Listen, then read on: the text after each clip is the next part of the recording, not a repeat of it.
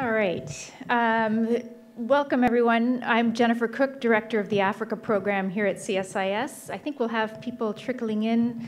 Unfortunately, it's the UN General Assembly and Rosh Hashanah today, but I think we'll have a good turnout at any rate, and we're also being webcast as we speak. This is the fourth session of the I'm not sure why this echo is happening. Is it a volume issue? You're getting a bit of echo. Okay. This is the fourth session of the CSIS Nigeria Election Forum, which the CSIS Africa program has been hosting since January of this year, running through next year, April of next year, through the election, which is scheduled for February 2015. We're sponsored by the Ford Foundation, and we're very grateful for that support. The purpose of the forum is really to look at different dimensions of Nigeria's forthcoming elections, looking at these elections in the context of, I wish we could, can we do anything about this noise? Sorry, I feel like I'm echoing.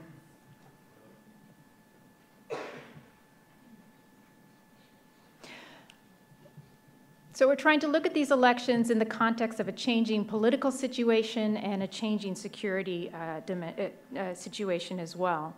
To underscore for U.S. policymakers and a U.S. policy audience, and really a more global audience, how critically important these elections are. For all that's happening in Nigeria in the security realm, these elections really do need to go right. It's happening at a time of huge political fluidity in Nigeria, with a coalition of opposition groups that for the first time in Nigeria's history has a genuine chance of really challenging the incumbent party. A lot of crossing of aisles happening before the election. A lot of social fermentation in the country, enormously young population, with rising expectations, more connected to one another, rising expectations, and I would say a deepening distrust of government, not necessarily this particular government, but kind of a cumulative frustration with their political leadership overall. It comes at a time of economic dynamism. Some important economic reforms going on, exciting things in the commercial realm, but also at the same time deepening inequalities across the country. And then, of course, there is the security situation, and a dire security situation in the northeast of the country, and the predations of Boko Haram, which have really hit those regions very hard economically, politically, and socially as well in terms of delivery of services. And a big question about how credible and can elections in the Northeast be, or how can they even take place. Elections always tend to be moments that can drive flashpoints. The question is, in this situation, do they deepen divides or begin to bridge them? I think good, credible elections are not going to fix any of these problems, but bad elections will make these problems very much worse and will really make kind of national solutions to these problems much more elusive. So we began in this forum in January looking at different dimensions of the elections and really bringing Nigerian voices here to tell that story. The first session with INEC Chairman Atahiru Jega, Chair of the Electoral Commission, looked at the overarching framework and some of the big challenges in the year ahead. We brought the political party leadership here to talk about their strategies in reaching voters, in mitigating the potential of violence. And in July, we held a session on election security, looking at messaging to voters, messaging from party leaders, what this might mean in the Northeast, what are the flashpoints in the rest of the country.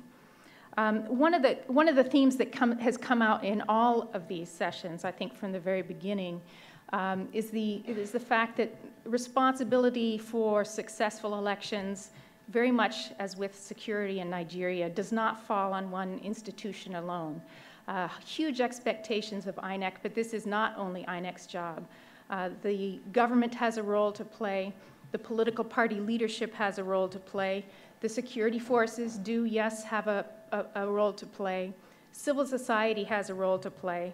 NGOs, and then particularly voters obviously have a role to play, probably the most important but sometimes forgotten element of the election process. So today's session, we're really going to focus on the voter and efforts that are being made to educate voters, to get them out to vote, to keep them safe and secure, to help inform their choices, and to ensure that their vote counts.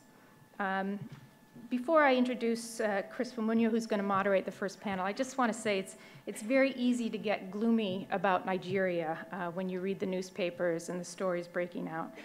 But I think, you know, having been in Nigeria in 2003, 2007, 2011, there are things that are changing, even if 2011 was not perfect.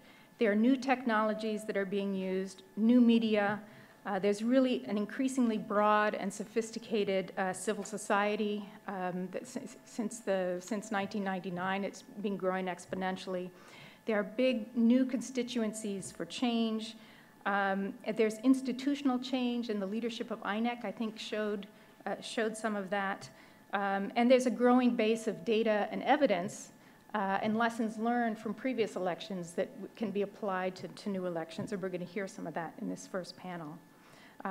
It's not a static picture in Nigeria, and there's a lot of good things happening, even in the democratic deepening. And there's a lot of people who are working very hard to make that happen. NGOs, the Youth Corps, INEC, and some of the people that we're going to hear from today in the trenches, let's say. So we're going to start today's session with a look back at 2011. Our first panel is going to look at some of the analysis from that election. What lessons does it hold for 2015? And we're going to also hear from our INEC representative, Oluwale Uzi, about INEC strategies going forward. And Chris Famunyo, who is Senior Associate and Regional Director for Central and West Africa at the National Democratic Institute, is going to lead. We owe a huge debt to Chris and his team here at CSIS for advising us on this, on getting the right people here, on tackling the right issues, on Nigeria and other things. I think all of you know Chris Famunyo. Anyone who looks at Nigeria or democracy in West Africa knows Chris for his tremendous depth of knowledge, his balance of analysis, and I think if you've ever been on an election observation mission with him, his sense of calm in the midst of what can be chaos. So Chris, I'm going to turn over to you and hear from our panel. So thanks very much for joining. Thank you very much, Jennifer, for those very kind words. And, you know, you almost made me blush, but if I blush, you wouldn't know. I really want to thank Jennifer and her team for the leadership that they've shown here at CSIS in keeping Nigeria on the forefront, on the front burner of everyone's interest here in Washington. You know, I have been around the city for quite a while, and I really haven't quite seen this in the sense of an open platform for people to come in way in advance of national elections and to talk about the various issues pertaining to that country's elections.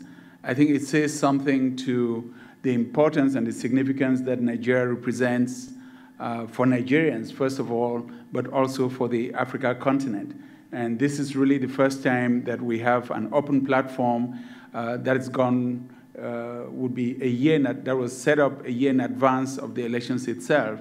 And that has really allowed not just the people in Washington that are interested in issues Nigerian and African, but Nigerians themselves, Nigerian stakeholders, to come to Washington and be able to interact with people who are interested in being supportive of the electoral process in the country. So I really thank CSIS and Jennifer and your Africa team for your leadership on this and for this wonderful opportunity. As Jennifer said earlier, elections are really about people and voters.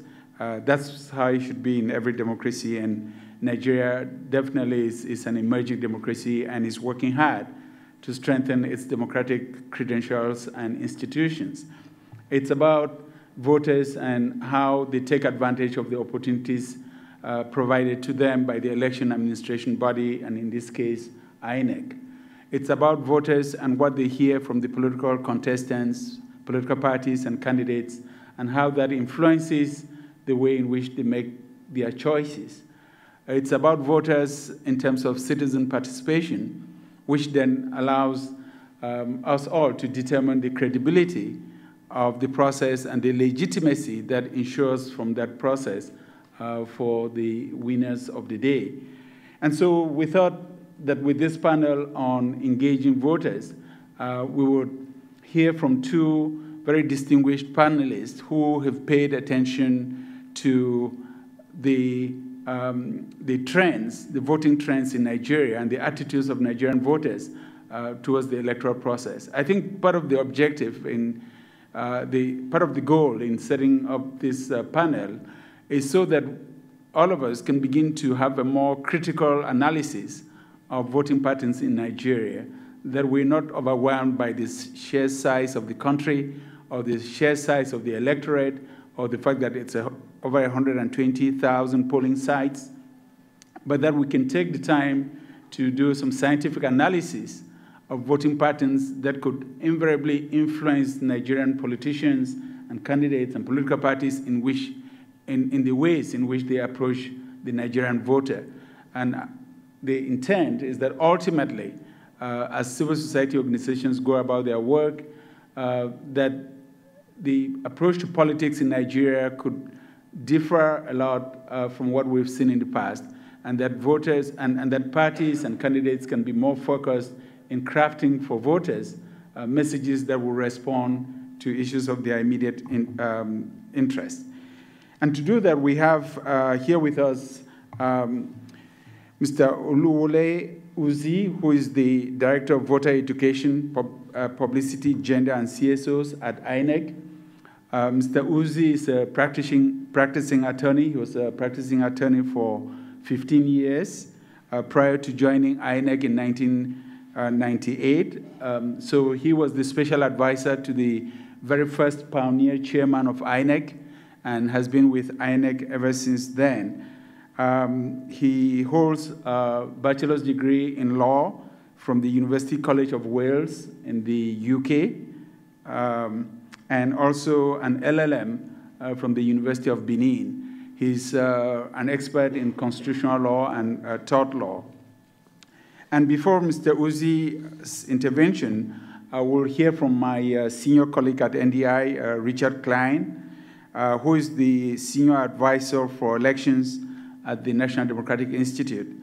Richard has been working on these issues for the past 18 years, since joining NDI in 1996, and he's been very involved in helping citizen groups around the world enhance their capacity to monitor elections, and more specifically, working on introducing statistical principles and new information technologies into the election monitoring process.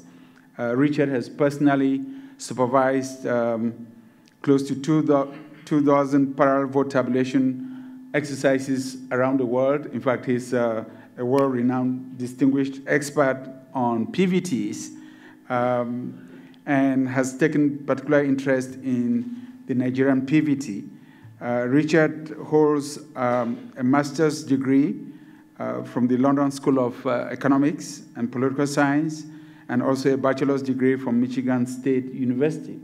And so we'll start with Richard, and after Richard's presentation, we'll take some questions pertaining to his presentation, and then we'll have Mr. Uzi follow up thereafter. So without much ado, Richard, you have the floor.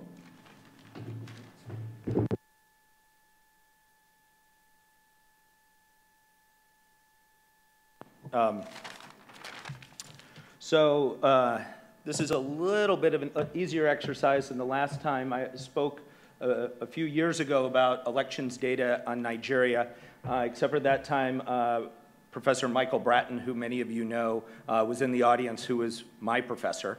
And so I have to say I was much more nervous speaking then than I am today. though I'm sorry that he is not here. We would have benefited from his contribution. Also, I'm very happy that we have my colleague, Mr. Uzi from INEC. I'm just back from Nigeria, where we did a similar presentation for Professor Jega and other commissioners from INEC about this website and the information that is available to all election stakeholders, including the Election Commission. There are a few people in the audience who know me. I'm a person who enjoys the sound of my own voice. Initially, Jennifer told me that I would have 4 hours. That has been somewhat shortened, which I am not happy about, but we will do what we can. The idea here is really to try to give people an introduction to the wealth of information that is available. This presentation should really be done by one of my Nigerian colleagues. Actually, today in Abuja, Lazarus Appiah from the Transition Monitoring Group, TMG, was giving a similar presentation to civic activists in Abuja. Unfortunately, Laz was not able to join us here in Washington, and so I will do a woeful but an attempt to replace him.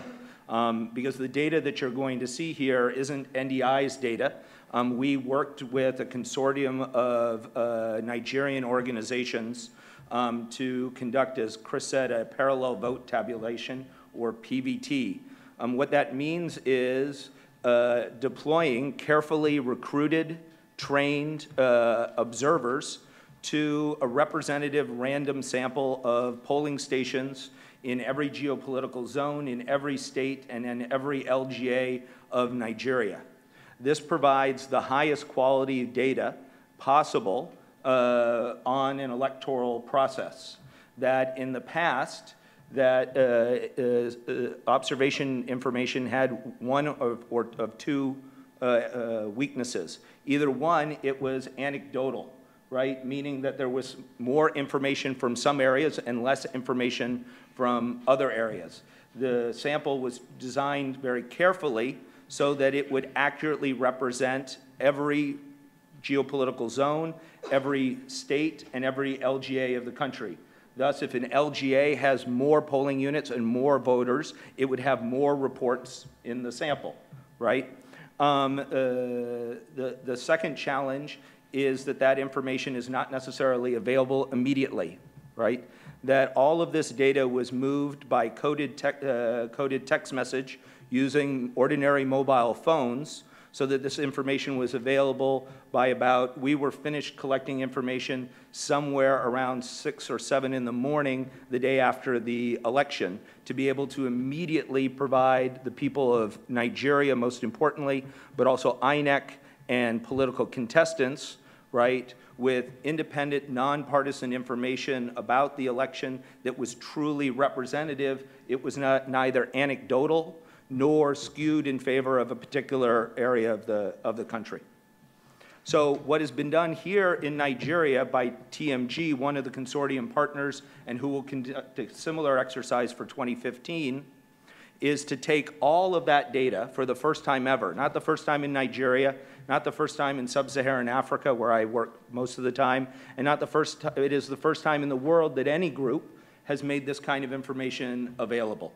That reflecting the desire for greater openness and transparency, that we live in a world where we can share data as never before, right? And that we want to see ways of different people using data in different ways and bringing different data sets together, right? When we have information, when we have empirical evidence, we make better decisions, right? And so this information is being provided to all stakeholders, right, to try to help them as we move towards 2015, so that they can conduct better programs based not on what maybe elites think the election, how the election was conducted, but based on actual data on the election. Of course, 2015 won't be the same as 2011. Jennifer pointed out some of the challenges that are new or exacerbated since then, but it still provides an important set of lessons for the 2015 elections. In addition, something that has always been important on Nigeria is understanding the trajectory of the country, right? that one of the important things and questions in 2011 was each election had been worse than the one before, right? And I think there is certainly the consortium found that 2011 changed that trajectory. But to be honest, we had hard data on 2011, but to compare that to what? We compared that to anecdotal data about 2007. That the data that I'll be presenting also provides us with a very important baseline to, in a much less subjective way, assess the quality of the 2015 elections.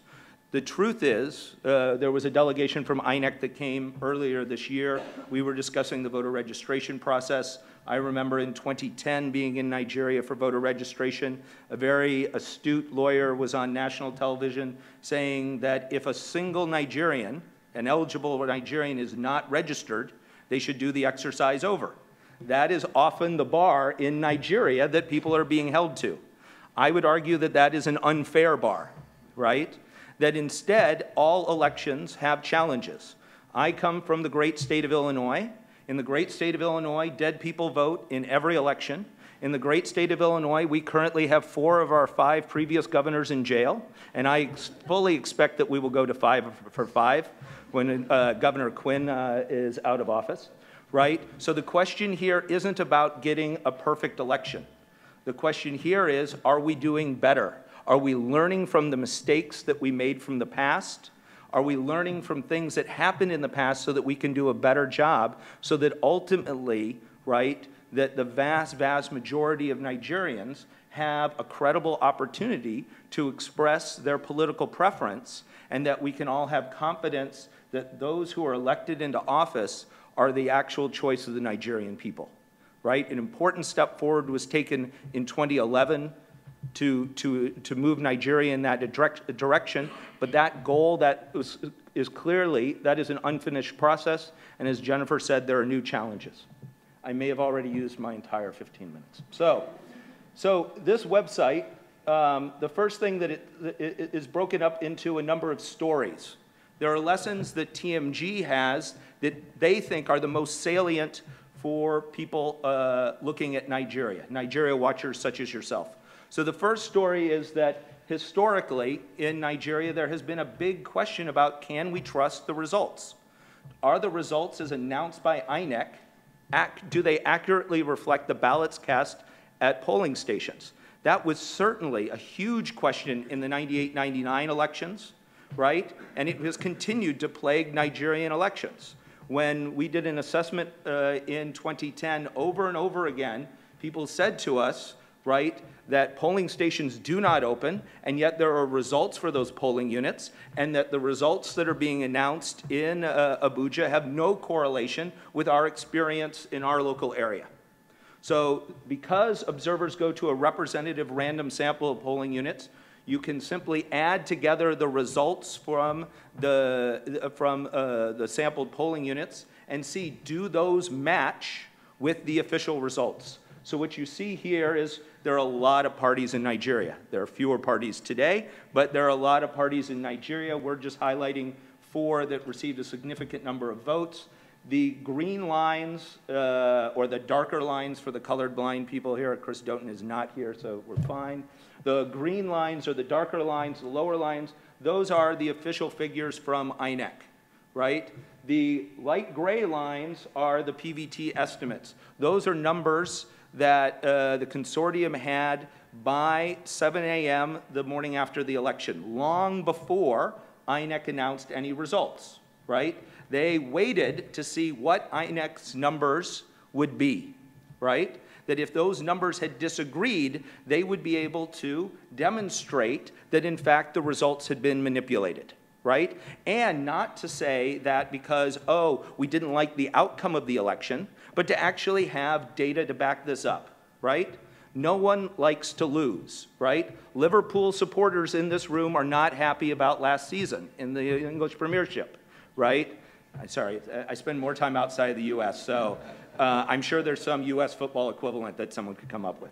I think Broncos. So anyway, that, right, all the time, one of the banes in Africa writ large is that losers don't accept the outcomes of the election, not because they were cheated, but because they lost, right?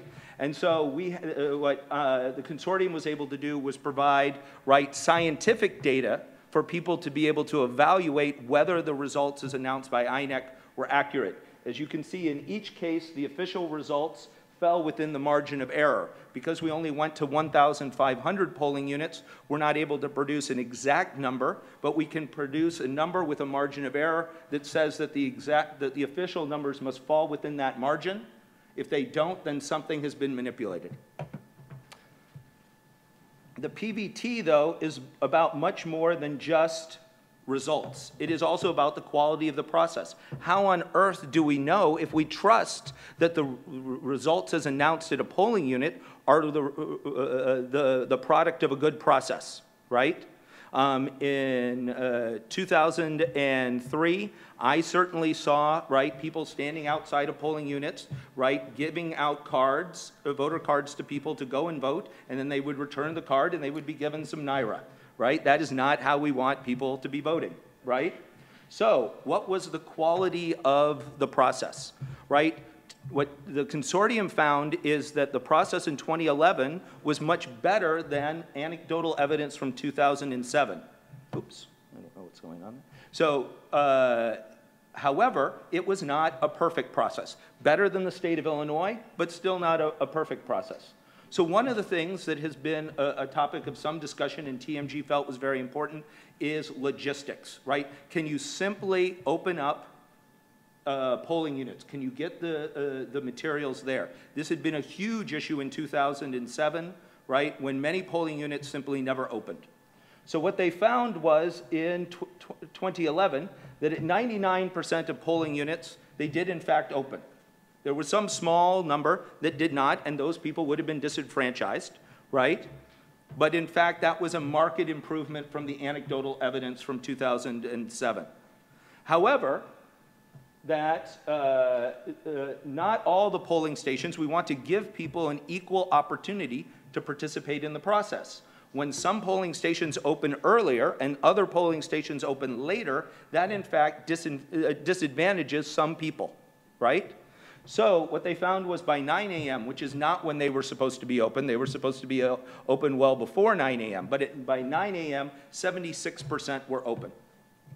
But that, in fact, pattern was not even across the entire country.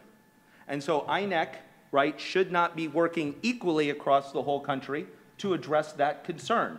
What we see is, right, opening times were much better across the north and in the southwest, but were a challenge in south-south and southeast, right? And so the question for INEC should be, how do they most efficiently use their resources to try to address these issues, right? That when we met with Professor Jaga several weeks ago, right, we had a discussion. To be honest, for TMG, much easier to observe a state election, just like much easier for INEC to conduct a state election. And so while Anambra at the end of last year had logistical challenges, both Ekiti and Ocean have gone much better. But as Professor Jaga acknowledged, national elections are much more challenging, right? The second map,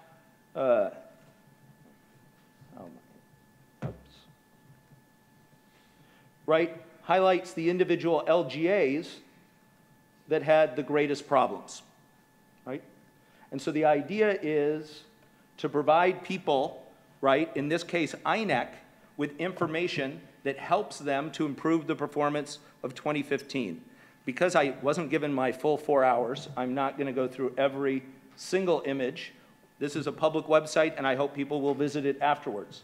Another issue that TMG felt was very important was Nigeria had adopted a new voting system, a unique system, a system that, in fact, civil society, including TMG, had advocated for quite forcefully, right? The question is, when you adopt a new system, one, is that system really adopted? And two, are there unintended consequences? So in looking at the system, they had moved from an individual process, which the slide on the left tries to show, to essentially what is a group process. Before, individuals came and they did the entire process and then left. Now, individuals come and they do part of the process, but they have to wait till everyone has done that part of the process before you can move on to the next part of the process. This is not, oh, yeah, that's, sorry. This is not the most sensitive mouse. Sorry. Chris, could you type in TMG towards 2015? Right, so while the site is coming up, yeah, there you go. Oh, yeah, if you just scroll down, or I can get it. You've just typed now. Oh, here. Sorry.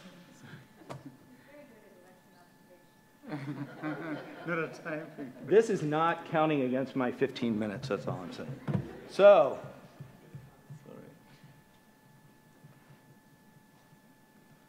so did the new system, was it carried out the way that people thought that it would be carried out?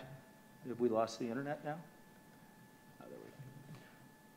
So there were these two systems, and what we found was that 29% of polling units, people left after being accredited. They aren't legally obligated to stay there, but the whole system was designed to prevent double voting. The way that that works best is if people don't leave, right? That this is not illegal. It doesn't mean they went and double voted, but it certainly causes suspicion. In addition, people did not leave. This is more anecdotal evidence, something I don't like to use. We'll try to get better data in 2015, right? But different groups were more likely to leave than other groups, right? So anecdotal evidence suggests that it is the elderly and women with children who are most likely to leave. We will come back to that point.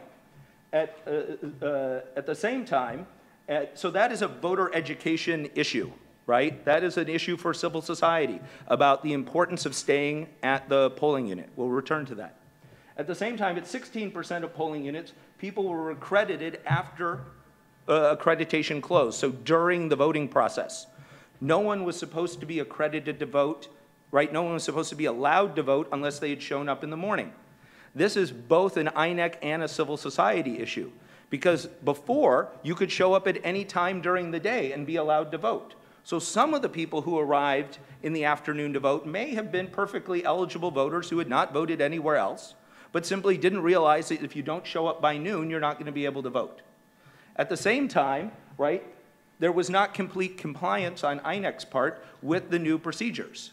Right? Maybe people felt bad. Oh, these people have arrived. They don't appear to have voted anywhere else. They don't have any ink on their fingers. But again, all of this leads to suspicion, right? And if there's anything Nigeria is in short supply of, it is trust, right? We want to eliminate as many things that give people, right, a reason to complain about the elections. Finally, so the website provides some information. These, again, were not homogeneous. Right, we can look and see. So people leaving was most common in Lagos. The red line is polling unit, right? The percentage of polling units where most or all voters left. And that problem was most common in Lagos, also very frequent in Osun and places like that. At the same time, accreditation during voting, most common in Anambra, Enugu, Ebonyi, and such states. Another unintended consequence, though, that we saw in Anambra was that, and this is everything else you're seeing in this website, is data from citizen observers, right? Carefully recruited, right, and trained observers, carefully selected and deployed to a random sample of polling units. But this number, which was verified by the observers, but is actually an INEC statistic, is that there were 22,277 people who went to the polling stations in the morning in Anambra, were accredited to vote, then left for some reason and never came back, and hence never voted. 5% of people in Anambra, right, 5.2% of all the voters who went out left and never came back to cast their vote, right? That if we look then, it is not people, and Jennifer did a nice job of this in her introduction, We tend to put all of the blame and none of the credit on the election management body, in this case INEC, right? But elections have multiple stakeholders. The success of an election is based on lots of the actions of lots of stakeholders. One of the most important is obviously the political parties. Political parties play many roles in the election. We looked at one narrow piece, which is their presence at polling units, right? They are there to defend the interests of their parties, right? But also critically, if parties are going to complain about the results through legal mechanisms, through the official channels, the only way they can do that is if they have information about what took place at the polling units. If they don't have that data, then the only mechanism they are left with is the streets and the kind of violence that we sadly saw after the presidential election. So, in looking at the results, right, what we found was at 93% of polling units, the results were posted for everyone to see. At 87%, right, the numbers added up accurately. Beyond the scope of this is there is still some work on maths to be done in Nigeria. But this is much, much, much better than in Malawi. Malawi's recent election didn't make 50% of the results that added together properly. And at 96% of all polling units, every party agent who was there agreed that the result was an accurate reflection of what transpired at that polling unit, right? So what is being said is when it left the polling unit, we trust that number. The PVT says, but the number that was announced in Abuja matches. So we should trust the results. But there is a challenge because what this map is showing is polling units that had only one party present. The whole concept, the whole idea is that you are going to have different parties represented, each representing their own interest, none of whom presumably is noble, but that all of them cancel each other out. And to be honest, once you get to two parties, you're okay. What we find is, and that's why this is percentage of polling units with only one party agent present. And so what you see is across the north and southwest that essentially at all of the polling units, multiple parties were represented. But in south-south and southeast again, you had large numbers of polling units with only a single party present. That party being PDP, right? If we then look, so if parties are going to cry foul, or if parties are going to use legal means to question the results of an election, they have to have representation at polling units. We saw a very similar pattern, to be honest, at the recent elections in Ekiti. PDP had polling agents everywhere. APC, the governor may be, former governor may be a good technocrat, but he was not a good organizer, right? There were lots of polling units. APC had polling agents at only about a third of polling units. A worrying trend from Ekiti was Accord Party. Accord Party was beaten by spoiled ballots. They had no support. Accord, though, somehow managed to have a party agent at every single polling station in the sample, right? That is extremely suspicious about how they were able to have the organization and the resources to be able to do that when APC could not. Lastly, the last story from TMG is about turnout. Nigeria, if we put 2011, the turnout figures are somewhat similar to past elections in Nigeria, except for I would say that all those other numbers are highly suspect, right? That this is the first time we've had numbers that in any way we could trust.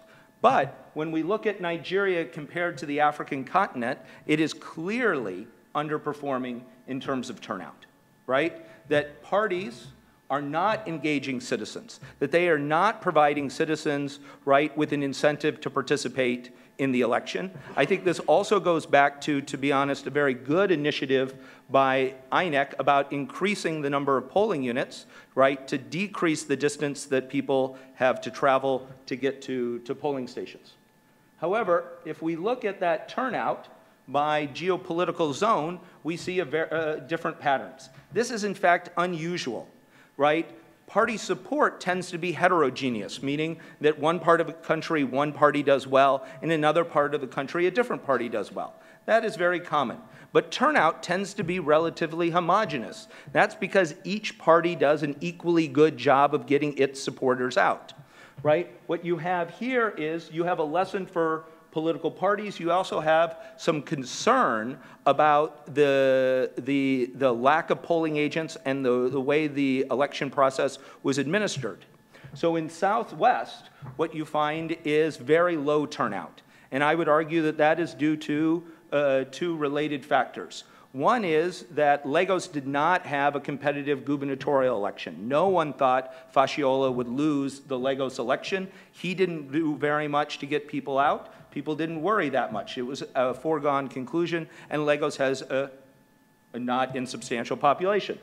At the same time, right, to be honest, neither campaign did much to reach out to the Yoruba community, right? Nobody was trying to talk to the Amala eaters, right? And so, right, they didn't run good campaigns. At the same time, in South-South and Southeast, we see a heightened turnout exactly where, right, only one party had representation at polling units, right, making us concerned about the degree to which the procedures were followed, right, to prevent double voting. When we look at this, provides the percent of LGAs with turnout within a specified range. So right now it's showing you that Southwest had a huge number of polling units where turnout was between 0 and 25%. Very low turnout, a turnout that we should be very concerned about. Across a little bit in South-South, but not very much anywhere else. But very alarmingly, these are polling units that had turnout between, right, 91 and 100%, a very suspiciously high turnout. And again, we see that being dominated in South-South and Southeast. Those are the lessons. I'm sure I'm well over, but I'm coming to a close. Those are the lessons that TMG,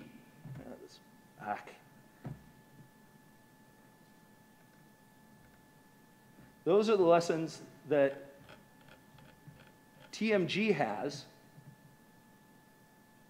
But the website is really designed for anyone to use. Those are what TMG thought was most important. But all the data that TMG collected, right, from its observers are available for anyone to use on the website. So Explore the Data by Issue allows anyone to come and look at, these are all the questions from the checklist, right, that observers provided data on. So information is provided about various parts of the voter accreditation process, the voting process, the counting process, and the results. So if we wanted to look at, say, CPC vote share by the nation, this shows you a not very interesting map by geopolitical zone. But becoming much more interesting is when we look at it by LGA. To be honest, if you are in the United States or any longer established democracy, the first thing that you do when you start a campaign is you look at a map like this. You look at a map like this to understand, right, where your support is, where, right, you are most likely to get your votes, right? Organizations like NDI, IRI, and others spend a lot of time trying to help political parties around the world build the skills to play by the rules of the democratic game. One of the challenges with that previously in Nigeria is they didn't actually have the information that you would need to be able to use those skills, right? That what would happen in the United States is if you lose an election, right, or you win an election, right, you're going to go out and get very drunk that night, right? One group very happy and the other group very sad. But either group is going to then take a few days off and relax, and whether you won or lost, you're going to start immediately looking at these maps to try to figure out what is your strategy, right? Because over and over again, what, right, African politicians try to do is win 100% of the vote, which is a complete waste of anyone's time, right? What you want to do is win 50% plus 1.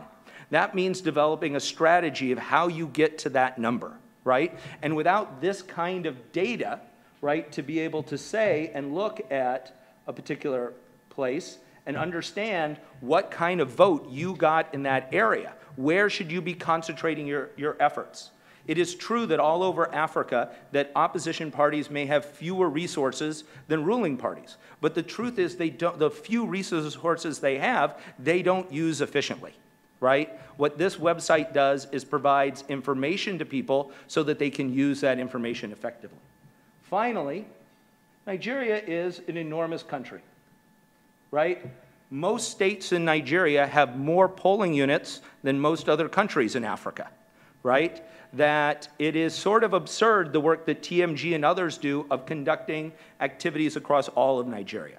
My girlfriend works on clinical trials on antiretroviral drugs in Nigeria, right? They are funded by USAID, and USAID says your organization has the capacity to work in 2 states, not 36 states plus the FCT, because Nigeria is enormous, right? Most of the organizations that make up TNG, but lots of civic organizations, are not working across all of Nigeria. They're working in a particular 1 or 2 states, or maybe even just in a particular LGA. And so what the site also does is it provides people with a snapshot to be able to see what did the election look like in my particular area. So if you wanted to, I'm an Enugu man because that's where Beth does most of her work, and so I always find myself in Enugu. Right? And so I can then look at, right, the coal capital, and I can look at, this is the profile of Enugu. It's all the data from Enugu. It is also broken down by LGA, the various LGAs of Enugu, so that people can, right, design programs and interventions that are specifically targeted to that particular area. I am sure I am well over, and I really want to hear from my colleague from INEC. And so with that, I will close and take some questions.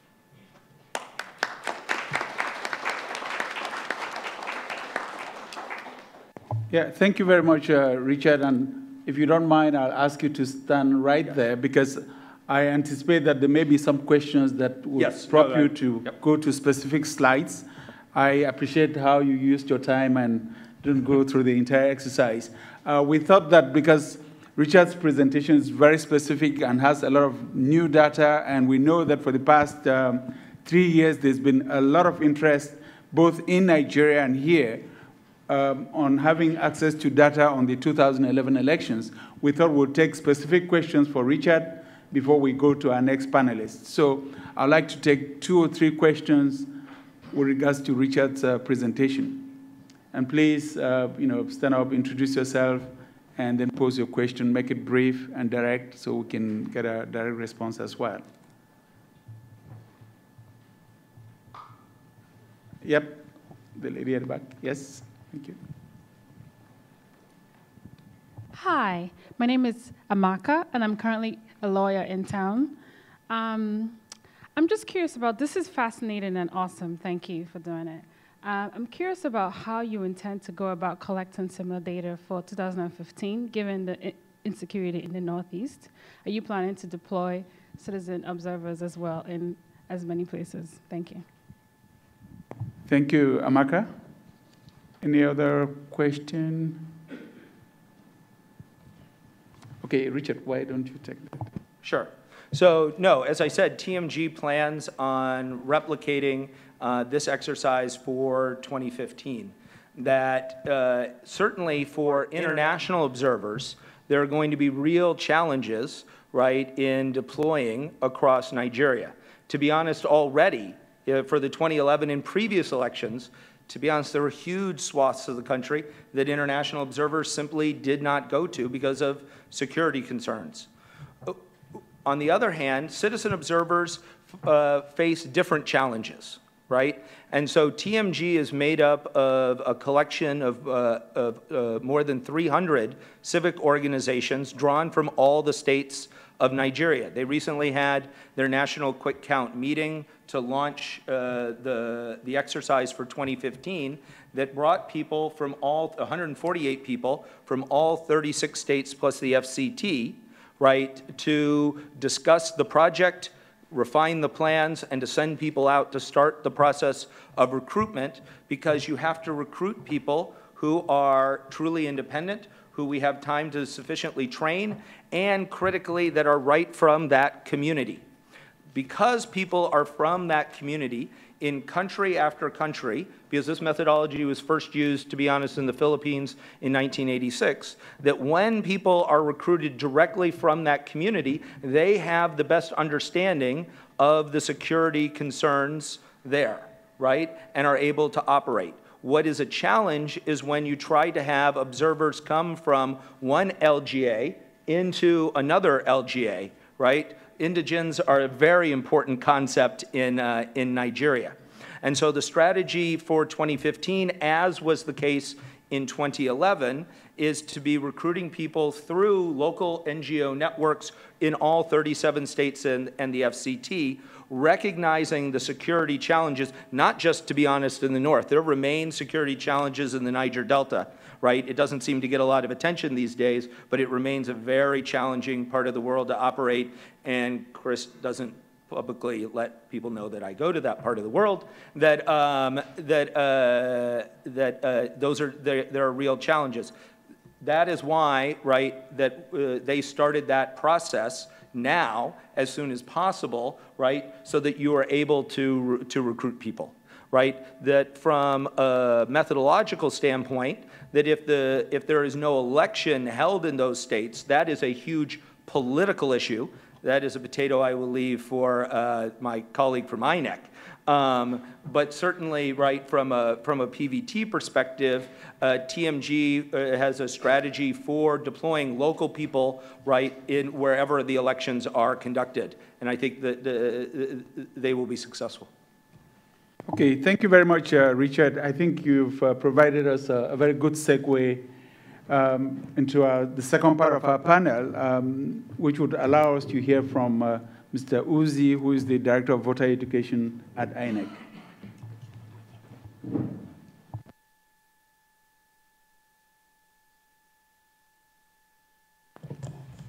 Thank you very much. My work really has cut out for me, but I've been assisted in so many ways by Jennifer's opening remarks and also by the presentation of Richard. There isn't much really for me to add, but I've been called here to speak for a few minutes, so I think I'll just quickly run through some of the things we've been trying to do with INEC to ensure that there's an all-inclusive participation in the process, and to identify a couple of challenges which have hampered our work in that regard. I listened very carefully. I was privileged to have seen just shortly before now parts of the presentation.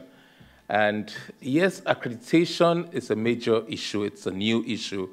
It's, I think that was the second time actually we're doing it in Nigeria. I think in 1993, we did experiment with that.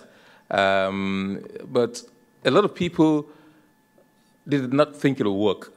Whereas everybody was determined to ensure that it's a better process and to ensure multiple voting, which was a serious challenge in the past, did not reoccur. Many thought that this issue of getting people accredited, letting them wait there for 3, 4, 5 hours will just not work.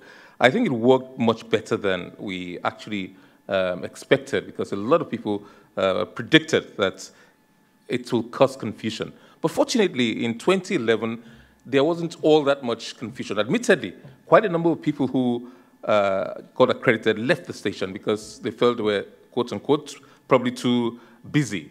But if you look at it, and I think Richard mentioned it, a lot of the elderly people left, and you don't really expect them to. A lot of voting points are in public places, open places.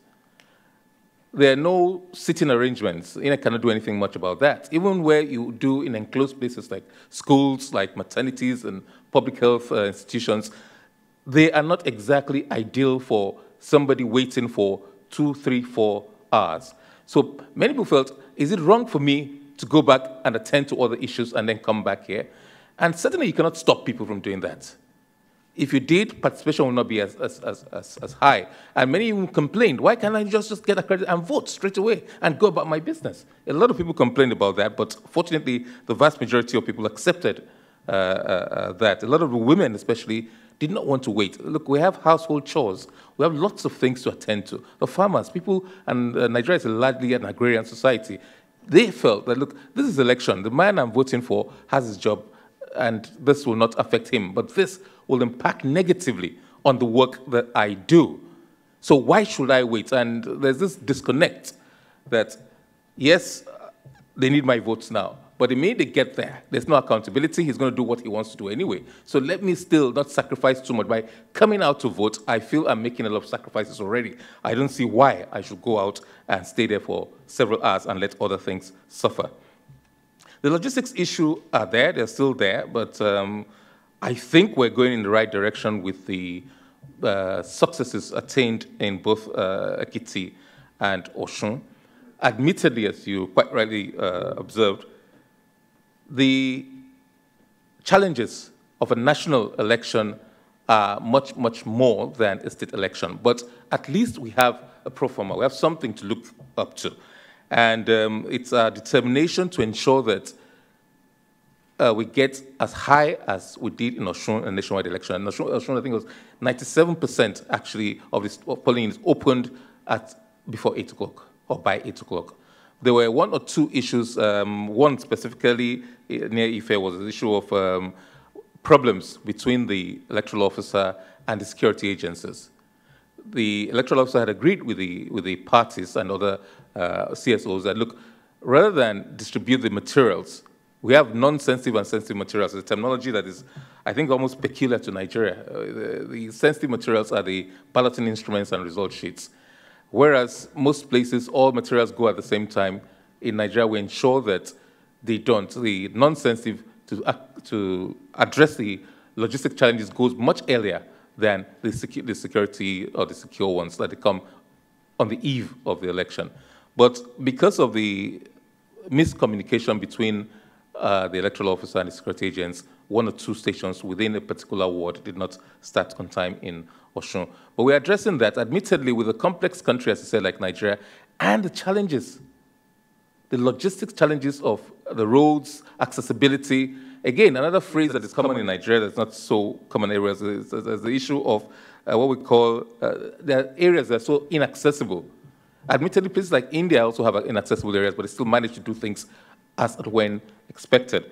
But the difficult terrain, and this is not peculiar to any particular area. It's more pronounced in the south-south area where they have riverine communities. And with your speedboat, it takes sometimes 3, sometimes 4 hours to get from the local government headquarters to other communities within the same locality, and from where results will be tabulated. It can take 3 to 4 hours by speedboat, all else being equal. And in the far north, you do have desertification and widely dispersed communities. Admittedly, a polling unit can take you 3 to 4 hours, not necessarily because of the geographical distance per se, but because of the difficulty, the difficult terrains. In the northeast, in Adamawa, you have a mountain range near the Cameroonian border. And there are some communities there that takes better part of 3 to 4 hours and use all means of communication to go to get up there. You use cars, you use motorbikes, and you use animals to actually transport materials and personnel up to these settlements because they need to be serviced. We certainly will look into that. Adamawa governorship election will present its own unique challenges, and if we can do as well as we did in Osun and Ekiti with the Adamawa, I think then there's a great hope. There's something to look forward to for the general elections. We have challenges as well, as you observed, with party agents. The law says that the parties should submit a list of the party agents 7 days to the election. But in most cases, they just don't do this. The idea is that INEC has enough time to print specific identity cards for these agents. In the past, we allowed them use their party cards. But we discovered that very often, the parties exchange cards. So you have a PDP man who will be carrying an APC card or vice versa, and he says, but I am this agent, look at my card. So we saw this as a chance. How do we address this? Let us authenticate these cards. Let us print our own cards for these agents. Let them be INEC cards. Let them not bear the party logo. All they have to do is bear the name of the party and the name of the person who's accredited for that polling unit. But invariably, they don't bring these names on time. And when they don't do that, you cannot customize cards for them for particular units as well or collation centers. You tell them it's for their own good, it's for their own benefits. Or sometimes they also come and they give you a list. 2 days later, they change that list. What happened? We think some names on that list have been compromised and we don't trust these people again. It's a very serious challenge. But we've already printed these cards. What do we do? And there's not enough time for us to print new cards for these people. But I reject that. I quickly go to the office and write a letter. Say, look, the list previously submitted is no longer valid. Please do not use that list. That list does not emanate, no longer emanates from us. They are not our agents. And you've trained the young youth corpus who act as election personnel to ensure that only those with genuine INEC cards are accredited to observe to act as party agents in those particular units. So these are some of the practical challenges that we have. Even though they know that it's for their own good, you still have such challenges. A lot has changed since 2011 because there were several reforms. I think President Jigai in January, while he was here, outlined a lot of the reforms that have been undertaken. Part of it is that it affects my department. Previously, in 2011, you had a Department for Voter Education, separate and distinct from the Department for Publicity, and you had a CSO desk that dealt with CSO issues. So there are disparate groups within the commission, and of course we have internal communication issues within the commission, but all doing overlapping or basically the same thing. That is why these were fused into the Department for Voter Education, Publicity, CSO Liaison, and Gender. And it is also part of the desire to ensure all these historically disadvantaged groups partake, not just as voters. We've done a lot in terms of, with the help of civil society, in terms of getting them to come out to register. But we're engaging the political parties as well. It's not enough that they should be just voters. Representations of disadvantaged groups, especially people living with disabilities, with women, it's declining, participation in terms of elective and appointive. Elective, I think the government hasn't done too badly with appointive offices, at least in the federal level. But with elective positions, it's a totally different ballgame. For whatever reasons, those historical, those cultural, those boundaries are still there. And we realize that they must come down. How soon this is done is a different thing entirely. But we've tried to continue to engage the political parties. And to be fair, they all pay lip service to that. In each and every constitution that they have registered with INEC, they tell you how important it is to them to ensure women especially and the youths are engaged. They guarantee rights, their policies, their manifestos, their objectives are such that they are all inclusive. But in practice, there's a disconnect there, and there actually isn't much legally that we can do but continue to engage them. And I think a lot of civil societies in Nigeria are working in this direction, and we've recorded some levels of success in terms of listening, in terms of extracting commitments. In another couple of months, the primaries and the congresses will commence. We'll see how successful we have been in this regard, but not too many people are optimistic. They still believe that there's a lot of lip service to this. Now we have, there's a communication policy that's just been adopted by the Commission, and that is the fulcrum of our engagement with the owners of the process. We very much realize and appreciate that the electorate, the voters, are actually the owners of the process. We are caretakers at best. We're not the owners. And other stakeholders are equally important, but the voters must be fully and well informed and engaged in the whole process. But in getting to them, we realize that INEC alone cannot do this. Very often, when we engage our other stakeholders, they say, but that is your responsibility. And coincidentally, until 2006, with the reforms of 2006, voter education was not part of the primary responsibilities of INEC. It never was there. It was the 2006 reform which brought this in, and again, it's entrenched in 2010 that voter education and promoting sound democratic practices are part of the responsibilities and functions of the Commission. Most of the functions of the Commission are spelled out in the Constitution.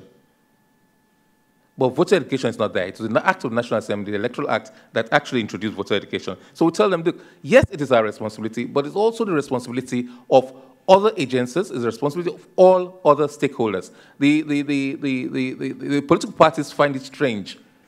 It's almost an alien concept to them that they have to do voter education. But I say, but you must do so. You must mobilize your supporters. You must get them to eschew all those vices like malpractices and violence. Over and above that, you must ensure they vote and they vote correctly. But what they are not too happy and what they don't do is in terms of getting policy dialogues with their supporters. What do you stand for? What does your manifesto stand for? Very often when we obliged to observe, to monitor campaigns, what you do see is that they bring some popular artists. They come and play music. That attracts a large crowd. And then if it's a party that the umbrella is a symbol, you see everybody carrying an umbrella. If it's a party where the broom is a symbol, everybody's with the broom. It's not so much what they talk about, what they stand for that matters so much to them. It's the fact that they brought a very popular, and they go for the most popular and in-tune musicians. And anything that is free is attractive for us.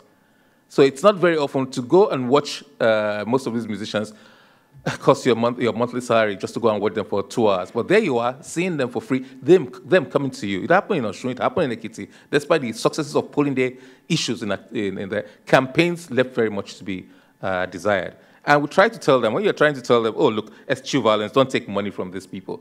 I have instances where, when I engage some groups, we say, look at it this way. We're in a communal setting. I have some young couples in their 20s conducting the election. I have unarmed security men there. There's somebody in the clear vicinity of everybody dishing out money. He says, go and vote, come collect your money. Before, you could do that, and on trust, they'll give you money. But very often, some people now found out they collected money, but their parties lost in some of those polling stations. So what did they do? They said, now, okay, fine. You have to show us. You go to some places, and everybody votes. Voting is secret. Say, yeah, but it's my ballot. I can choose whether I want it to be secret or I want it not to be. It's my option. The option is mine. Yes, the law guarantees secret balloting, secret voting, but I have decided to waive that right, and it shows it to everybody. The next person comes and does exactly the same thing.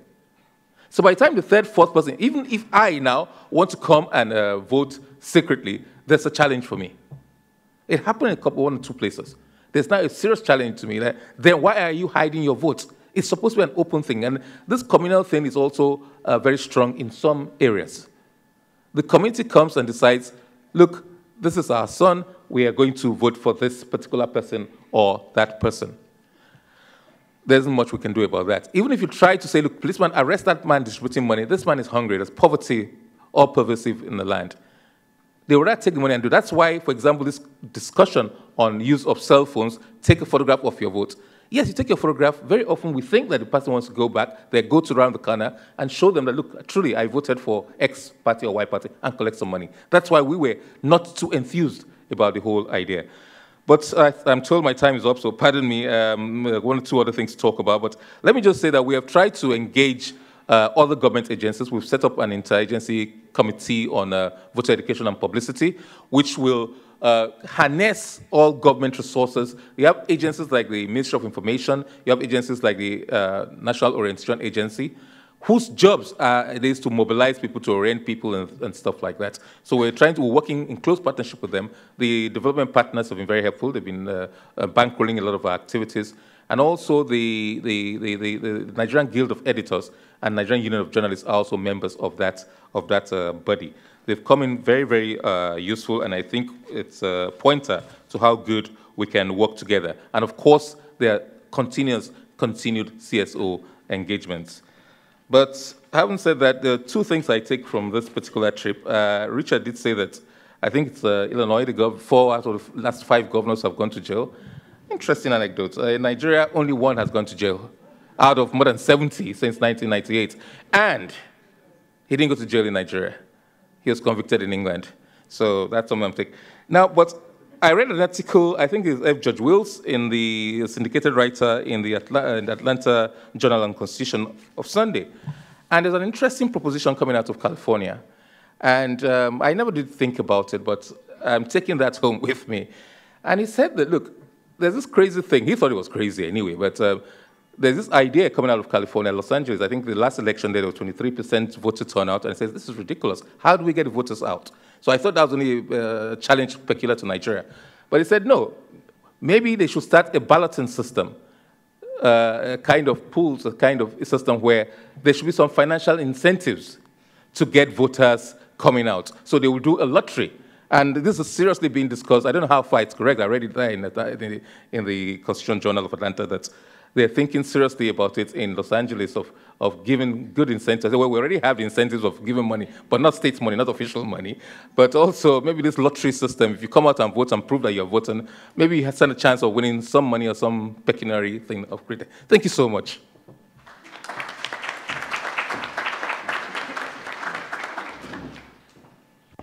Thank you very much, Mr. Uzi. And we're really running out of time, but I think if one or two people have burning questions from Mr. Uzi, we can take them in, both questions at once, and then give him an opportunity to respond.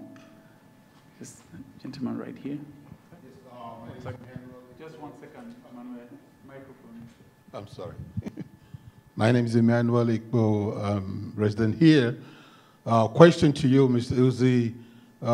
Two things. One is about, you talk about people voting without the politicians or demanding the manifesto of the politicians. And I'm wondering, isn't that something that was actually discussed back in 2000 or 2001, that voters, the politicians have to show or demonstrate the manifesto or even engage in some kind of a debate amongst each other so that give the voters an opportunity to understand what exactly they plan to do, what the background is actually, their interests, and how they think they can solve some of the problems within the locale. That isn't happening within the governors, it's not happening in local government, it's not even happening on the presidential level. And so I don't understand how INEC allowed this to go on all these years. The second question is on the, when you talk about people vote and come out and indicate who they voted for. Now, I vote here. I have no way of putting anything in my pocket to show whether I voted for a Republican or a Democrat. So what mechanism do you have in your system where people can vote? They're supposed to be secret, and they have some way of showing somebody outside that they actually voted for their party to collect money. Because if you can reduce that, then you reduce the ability of some trade by barter in this sense. Thank you. Thank you, Emmanuel, for those two questions. Okay, gentleman right here will have the last opportunity.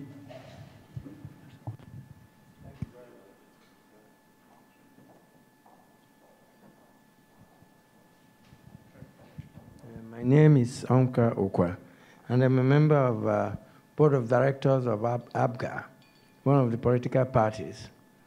It was just a coincidence that I was visiting and heard about this, and decided to take the opportunity to attend this.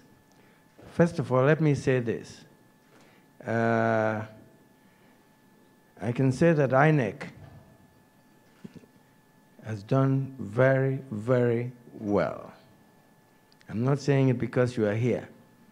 I've been in politics in Nigeria for over 40-something years. I went to American University here, went back. I'm also one of the founding fathers of ABGA. So I am quite involved in politics in Nigeria. And I've watched the progression of how the politics has been developing. And I was also the one that forced the party to become involved in deep association with NDI, IRI. I even arranged, we came here and visited their headquarters here. And in fact, a few months ago, I insisted, also as a member of the Board of Directors and a member of the Constitution Review Committee of the party, we went to IRI, held a meeting with them to engage them in assisting us in review of our party constitution. We also looked at, oh, sorry, we also looked at our manifesto. So why I decided to say this, we are beginning to try to become closely aligned, in other words, to develop our manifesto to be how we are going to practice our own politics in our own party.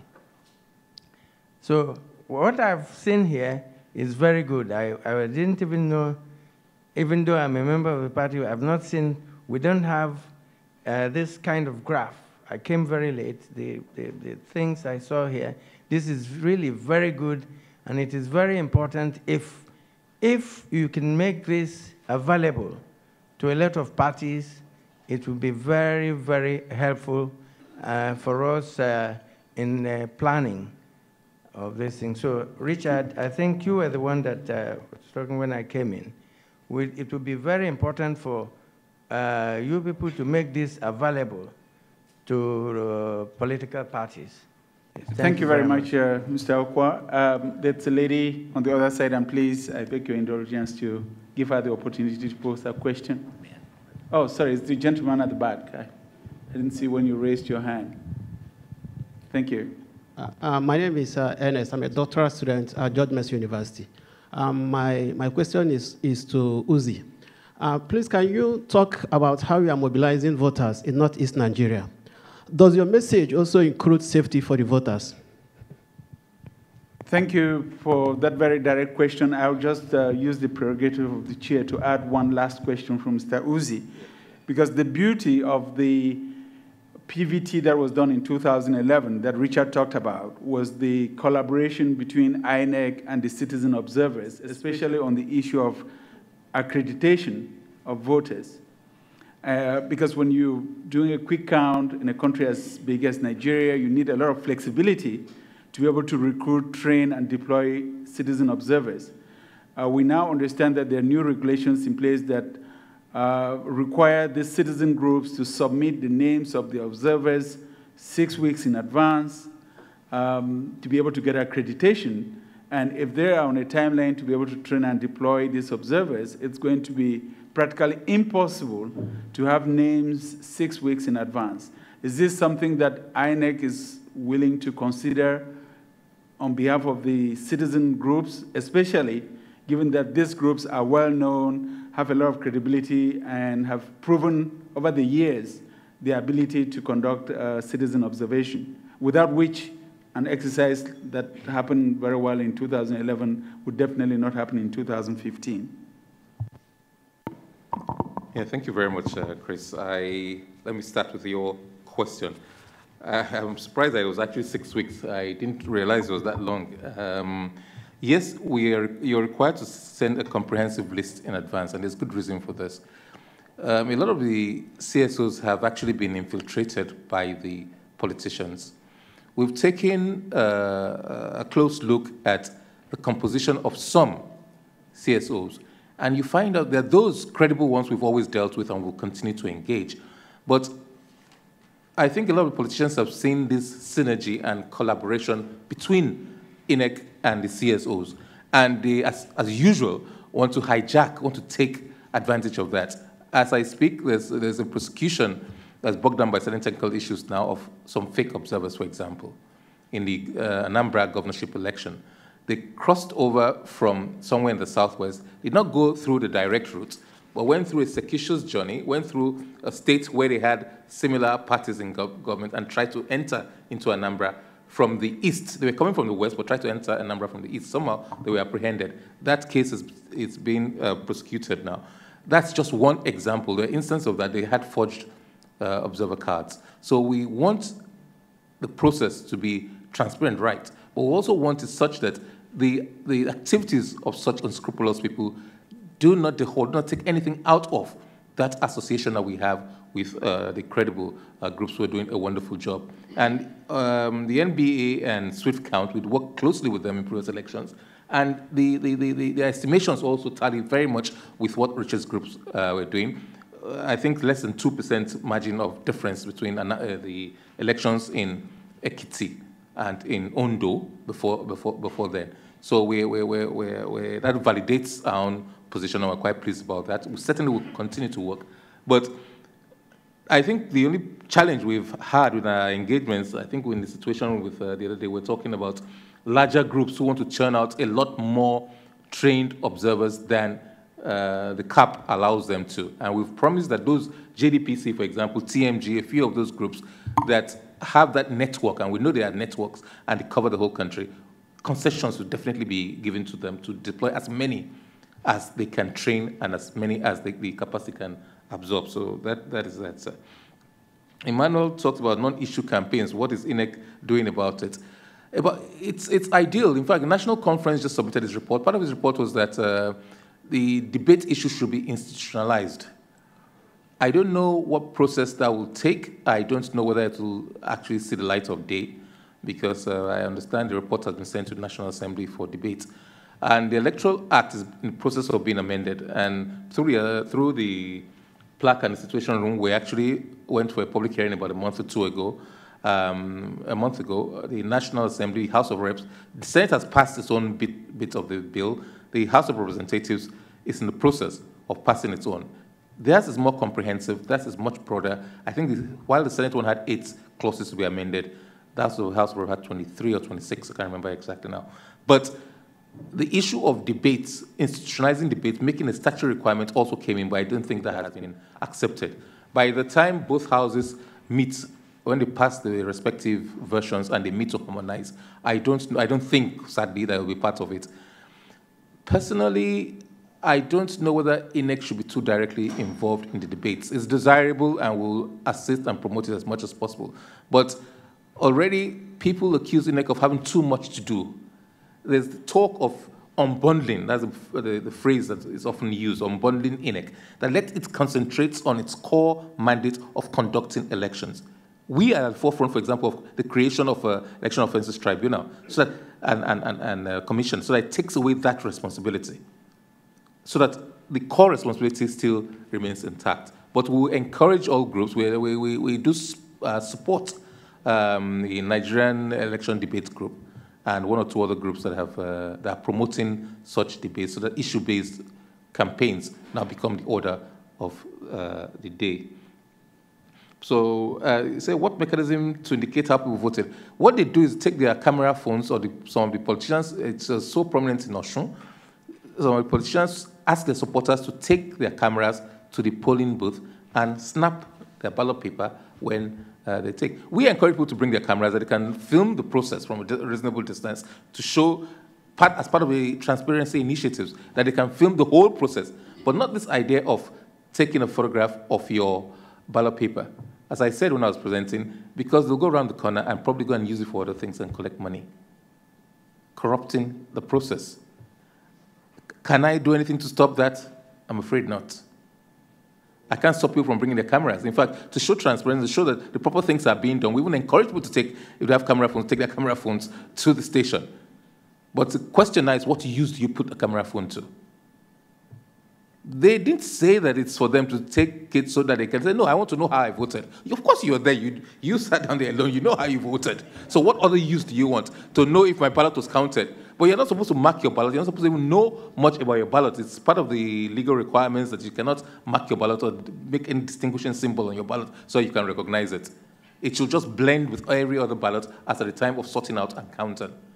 But they insisted and said it's their right. It's still an ongoing debate, and I guess come the general elections, that might be an issue subject to discussion, but we are opposed to it for this particular reason, because we don't see any additional benefit you get from photographing. Even though it's your vote, you know how you voted, so it doesn't matter, and you will not know whether your vote counted this way or that way because it blends with all the others. Okay, I don't think you asked a question. Thank you for the commendations. APGA is one of the parties that does have representation. The Anambra governor is from APGA, and they've been very cooperative in the Inter-Party Advisory Council. APGA is one of the bigger parties that have been very, very active in that regard, and they have their code of conduct. But my only worry is that a lot of the parties who have subscribed to that code of conduct have not always lived up to it, but we'll still nudge them on to ensure it's a voluntary code, But a lot of the things in the code are in the Electoral Act and amount to offenses with consequences, with penalties. But if you can develop a code and you abide by it, you subscribe to it, so I think that ought to be sufficient without us bringing in issues of the breaches of the Electoral Act. How do you mobilize voters in the Northeast? Tough one. Well, we've been doing that. My colleagues are in Adamawa as I speak. Adamawa is one of the states under emergency rule. Unfortunately, there are one or two communities we've not been able to go too near to. I tell people that there's a hierarchy of rights, and the right to life is, of course, the most important. You don't start to enjoy all the rights unless you have that right to life. And we will not do anything that will in any way jeopardize the rights to life of our personnel, of the voters, of anybody. But in most parts of the state, we've been doing a bit of work. Unfortunately, and understandably so, a lot of our international partners who've been supporting us, who supported us tremendously in Ekiti and Osun, have drawn back a little bit, and understandably so, as I said, the Adamawa state. We still think that in most places, a relative degree of normalcy is attainable and will be attained not only at the time of the Adamawa election, but at the time of the general election. But we use our other means. Unfortunately, for example, I mentioned the Citizens Contact Center. In most of Borno and many parts of Yobe and Adamawa, you can't even get social media. The internet is not just, the gateway is not just there. In our offices, even we've had to resort to VSAT rather than the standard service providers. So there's a big challenge there, but we use other means and we're trying our best to use our other tools of engagement. Thank you. Well, thank you very much. Thank you very much, Mr. Uzi. I see that the conversation could be extended most exponentially because there's so much you can talk about with regards to Nigerian elections. Our two panelists will be available even during the second panel and beyond, so please feel free to come up to them and engage them in any conversations that you may want. Let me just repeat for you the reference to the website where you can find all the data and all the information that Richard provided. It's www.tmg2015.org, and we encourage you to really access this information, including the political party leaders from Nigeria. So please join me in thanking our two panelists for a wonderful, informative session.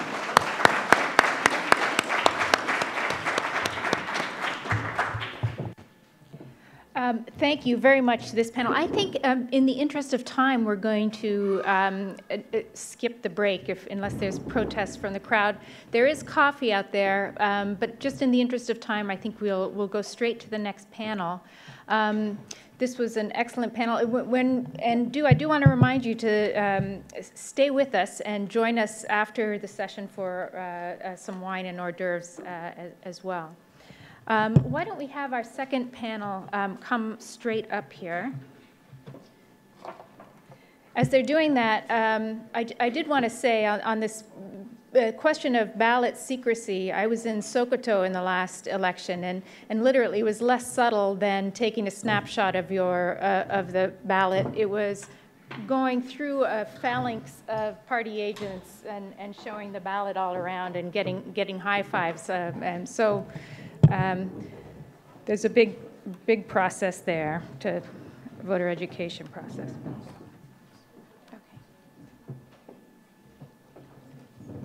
Okay. Listen, that was really a fabulous first panel, and I think a lot of the data there and a lot of the themes we're going to explore a little more in depth in this one. A couple being, the question that was raised on issue-based voting and how do you get to that? I mean, that's a huge challenge in Nigeria and elsewhere in Africa and beyond. Some of our panelists have done some excellent work on that. The other question that came up, too, at the very end was, the modes of communication in different parts of the country. You have a lot of excitement about social media and platforms and so forth, but they're not equally accessible across the country. And so there's variations that require different strategies for mobilization. In the far north, to rural women versus young urban youth, there has to be a whole collective of communication strategies to do that. On our original invitation, we had Two-Face Idibia, who was supposed to join us. Unfortunately, yesterday he let us know that his travel plans had changed. He's very interested in getting into voter mobilization and lending his name, and hopefully drawing other celebrities within Nigeria to use their social capital to kind of get some of these votes out here. So we're disappointed that he didn't come, but let me say that I was saying we really have some rock stars here at the table in terms of civil society leadership, some of the new uses of technology and social media to reach voters. So we really do have an all-star panel here, and we're delighted to have you all. We have with us, and we'll speak, we're not quite sitting in the order that we'll speak, but I'm going to start with Tunji Lardner, who is founder and executive director of the West African NGO network, Wangonet. Wangonet is really one of the early cutting-edge kind of technology-based organizations that's using data very much like, I think there's a lot of synergies between them and the TMG work that we've just seen in really collecting and presenting real hard data in ways that people can use, and in ways that people can use to make their choices when they get to the vote, and Tunji's going to tell us a little bit more about that as well. We also have Aisha Osori, CEO of Nigerian Women Trust Fund. Aisha was with us in January at our first session, and we liked her so much, we've asked her back. She's doing some phenomenal work in terms of women mobilization, but also how do we get women more engaged in the political process, both on issue-based, but also as candidates, and so she'll talk a little bit about that. Idayat Hassan is Executive Director of CDD. They've been doing work on voter education, but also kind of examining why voters vote the way they do, what are effective messages, how effective have been some of the anti-violence messaging. Again, in the last election, technically it was a very good one. 800 people died in the aftermath of that election, 800 Nigerian citizens. Was that preventable? It was kind of a crisis of expectations. And I was in Sokoto at the time again, and you saw the jubilation in the streets over the results that they saw at their local polling station, and then in the LGA and the state level. 2 days later, those jubilating crowds turned angry when they learned of the national results, and so we'll hear a bit from our panelists, kind of how to effectively communicate and engage people that young people listen to, and the leaders at the local level as well. And then finally, Yemi Adamalekim, Executive Director for Enough is Enough, which is doing some great work on voter mobilization, but also on the role of the voter in protecting the vote, and how do you engage them in that process. So Tunji, I'm going to start with you. You're welcome to come up here to speak, or you can stay at the panel, whichever you're more comfortable. I wish I was Two-Face Idibia then. Yeah, well, you're welcome to do a little song for us, but... Okay, good.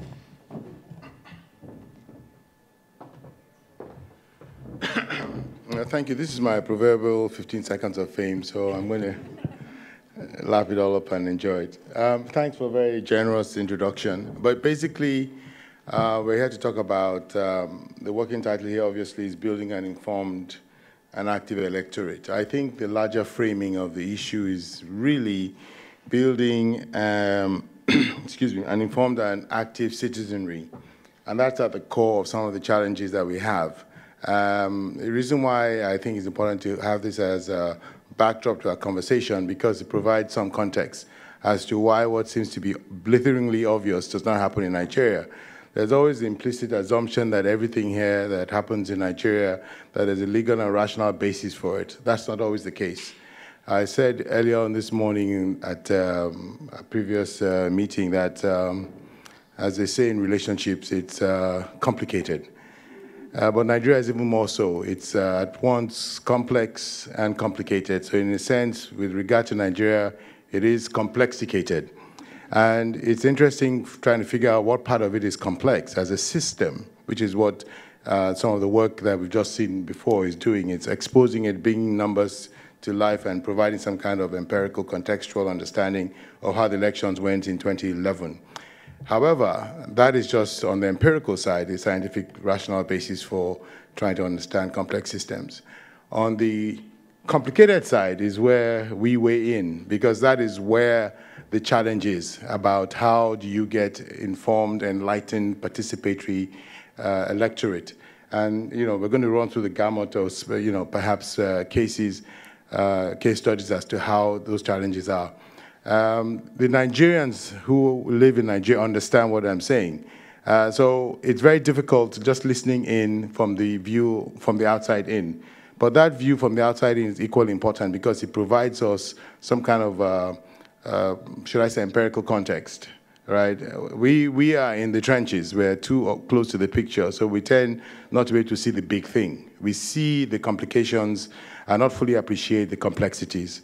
The view from the outside sees the complexities, but do not fully appreciate the complications. So I'm hoping that before these sessions are over, we'll be able to extract a middle ground in trying to explain it. So how do you get enlightened voters? How do you get engaged voters? Even when we looked at the last presentation, it was clear. I think Robert mentioned something to the effect that politicians and political parties have no incentive to engage the electorate with regard to voter education and a sense of participatory engagement with elections proper. And the reason why that is so is because, really, I mean, this is a fledgling democracy, maybe 15 years old from 1999. We've never had issues-based elections. There's no incentive for politicians more or less to articulate a position and defend it, because that is not the basis for victory at the ballot box. And there's a mentality about that that has pervaded Nigerians. There are two things that happen as we look towards 2015 and trying to engage younger voters who are coming on stream. There are two psychological tendencies. One is a mindset that says, why am I voting? My votes don't count anyway. There's that pervasive sense that there's a disengagement between the political process and potentially the benefits of a democratic process that delivers political goods and services. The other tendency is just, I don't know whether it's just a generational alienation from politics, basically, right? But that's a deeper psychological investigation. But that is the baseline of Nigeria. Robert said ever so politely, mentioned the issue of trust. Trust is an integral element of participatory politics. People have to trust the system and trust their leaders. And that is something that is in extremely short supply in Nigeria. So the question now is, how do you create a new constituency around participatory engagement with the hope and promise that at the end of that engagement, that A, whoever you choose to vote for will actually be your candidate, and B, that candidate will now deliver the social goods and services you dearly need in terms of democracy. In Nigeria, there was a language in 2000, well, I think it was, 1999, at the outset of this whole democratic experiment called the democracy dividend. And it was supposed to be something that we got out of years of militarization, out of the coups and counter-coups, that it was going to usher in an epoch of political stability and unbridled growth. In a way, it has happened. It's not entirely gloom. I mean, the fact that Nigeria still remains together itself is a miracle of perception, perhaps, but it's a miracle nonetheless. But these are dire times. Earlier on today, we were doing the analysis of where Nigeria was. And, you know, there are two narratives. One is the old narrative about Nigeria getting to the edge of disaster every time. And so again, Nigeria is yet again at the crossroads. And, you know, you roll your eyes and say, okay, so what's new now? Well, what's new now is that there are other dimensions that have been added to it. One is, of course, the issue of insurgency up north, which really, at the heart of it, is fueled by poverty, ignorance, all the things that democracy should effectively be challenging if the political platforms and the process of political engagement were based on the needs of the citizens. So it is clear that the political class, I sent a tweet a little while ago that to win elections in Nigeria, voters are optional. And that is so true. What we have to do is really change that narrative. And we're being perforce charged with looking at the narrative all over again. There's a prevalent narrative of Nigeria, but there's still some good news in the actual electoral practice. It was very strange to hear the chairperson of a political party openly praise INEC. But they do deserve some congratulatory words. I participated in the last 3 gubernatorial elections, Anambra, Osun, and Ekiti. There's a marginal improvement. But the challenge with INEC is really the economics of scale. It's not enough to be able to have elections in 3 states, right? But you know, what happens when you're dealing with a much larger constituency? And those are the challenges we're having. Beneath that, again, is this issue of not so much as voter education as much as it is civic education. Some people are already saying the elections are not going to hold. Politicians have said that publicly, they've retracted. And this is all because there's a cynical game of power going on and power acquisition without any regard to what the consequences are. In the old modeling, the political elite had always managed to come together on the basis of some expedient process. The last time it was, I think, the doctrine of necessity, when the incumbent president died and there were all kinds of political jostling. And the constitution was clear. Your president is incapacitated for a particular period of time, your vice president steps in. But that was not the case of Nigeria. So we had a dying president somewhere in Saudi Arabia somewhere, and then this whole masquerade and palace theatrics about keeping him alive and all kinds of stuff, in spite of the fact that it was clear. And then nobody would step up to defend the Constitution, and then finally, when it became clear that it wasn't going to happen the way they wanted to, the Senate had what they call the doctrine of necessity. It's always this recourse to expedient solutions to exigent crises that has marked Nigeria's challenges and its failures. The inability to formalize the process, the inability to have a platform that is indeed legal, rational, means that people do not trust the system. So there's a whole bunch of things that are evolving now that we think will make this somewhat different. As to how far different, I'm not certain. But 2 things have happened that were not part of the initial equation. One is the insurgency up in the northeastern part of Nigeria. And that has put the fear of disintegration in the hearts of everybody, because it is clear that there's something there that the state itself cannot fully respond to. The other thing that is somewhat neglected, but has also for the very first time generated some kind of a consensus of citizenship and civic engagement, is the Chibok incident. I mean, yes, for a while it was trending, social media's famous, flavor of the month it was perhaps, but beneath that has been, for the first time, you see a regrouping of a certain kind of civic engagement, a new kind of citizenship emerging around an issue that was not political, that was not economic, but an issue that touched the hearts of everybody. I mean, you cannot be more concerned than be concerned about your daughters and your children by extension. And the response of the government itself was, if you ever wanted proof about just how dislocated and disjointed and totally disconnected the ruling elites were from the so-called citizens, the Chibok incident exposed it way beyond anybody's expectations. It was very clear that if indeed there was a social contract And that is up for question. That social contract had been broken. And elsewhere, you know, in a more legal, rational space, the very idea of an incumbent president running on his record, such as it is now, would be absurd. But that is not the case in Nigeria. And the fact that also you have another, should I say, I'm not exactly how to, I'm trying to be very polite here now, but a poke in the eye of the citizens by the Jonathan campaign theme in appropriating the Bring Back Our Girls hashtag to bring back Goodluck Jonathan in 2015. I mean, there's just something about it that is just surreal for me. So I can't even frame a response around it. But it's a very symbolic thing for us to understand, because what it says essentially is that you, the people, do not really matter in this. I said it earlier on in a little tweet that to win elections, the voters are incidental. On the flip side of that argument is actually the attitude of the voters themselves, right?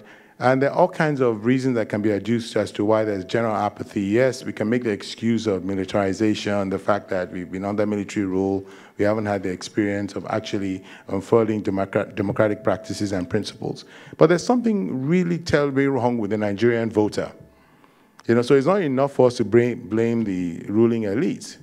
There's a sense that somehow, and I don't want to go into any deep socio-anthropological explanation as to why this can be, but there's something about the Nigerian voter that just makes him think that somehow this process that is before you is really not important enough for you to invest your time and commitment to it.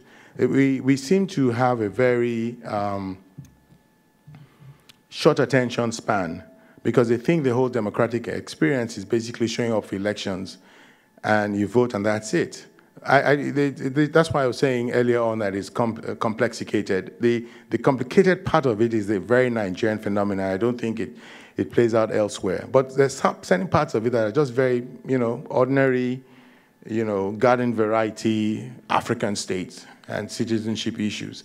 But in this particular instance, where again at the precipice, and we're not certain if the political elite consensus that has kept Nigeria from tipping totally over will hold.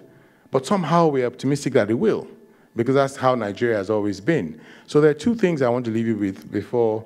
I think we have to look at it differently, and I'm hoping that as much input from the view outside in as much as it is that we can provide the view from the inside out, we provide some kind of a balance. The issue of the insurgency is important because it's a threat to the existential life of Nigeria. But there's something that has also happened with the Chibok episode that has started a different kind of civic engagement. Because it is not directly political per se, we might not be able to put some kind of a normative value as to it. But there's something that is happening, and perhaps we're beginning to see the emergence of a new type of Nigerian citizen. Thank you.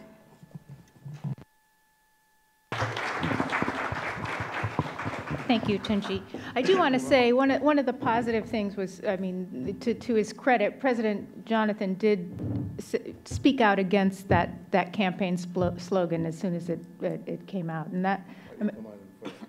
Well, I mean, that politics is ugly, but I mean, that's going to happen again and again, I'm sure, in the election process. One of the things, and we tried to get our political leaders when they were here, it's incumbent on the political leadership to speak out when members of their party engage in that kind of rhetoric. And you know, this actually was an instance where they did. So just. But you know, as a side conversation tonight, it was only when the Washington Post wrote an editorial about it. It was only when the Washington Post wrote an editorial about it that prompted the response from the executive. Okay, well, I don't know the cause and effect, or was there a correlation or a causality, but at any rate. I mean, but that is an instance where you can speak out. Let's see, who was I going to go to next? Aisha was next to speak about engagement of women in the political process and in the electoral process. Good evening, everyone. I'm here to speak about women and their involvement in elections. My points are just going to cover three main areas. First of all, I'll talk about what some of the challenges and opportunities are in terms of women as voters and women as candidates. And then I'll talk about some of the work that we've done at the Nigerian Women's Trust Fund to address some of the opportunities and challenges that we've seen and that we can do something about. And then I'll just end with my thoughts on how we can move forward and what the opportunities are also for collaborative effort across civil society and some of the other key stakeholders. Now, I'm not even sure to start as voters or candidates. Let me start with myself, since I'm a voter first. I've never been a candidate. Now, some of the challenges that we've seen that women face as voters, I think some of them Uzi mentioned in the beginning. Now, women are the primary caretakers. Elections are, in Nigeria, an event. They don't happen easily like they do in some other countries where you can sort of decide, I want to vote now, and stroll down to your polling unit and vote and go home. This is an event. Your whole entire day or Saturday, in fact, for 3 weeks, successive Saturdays will be taken from you because you want to vote.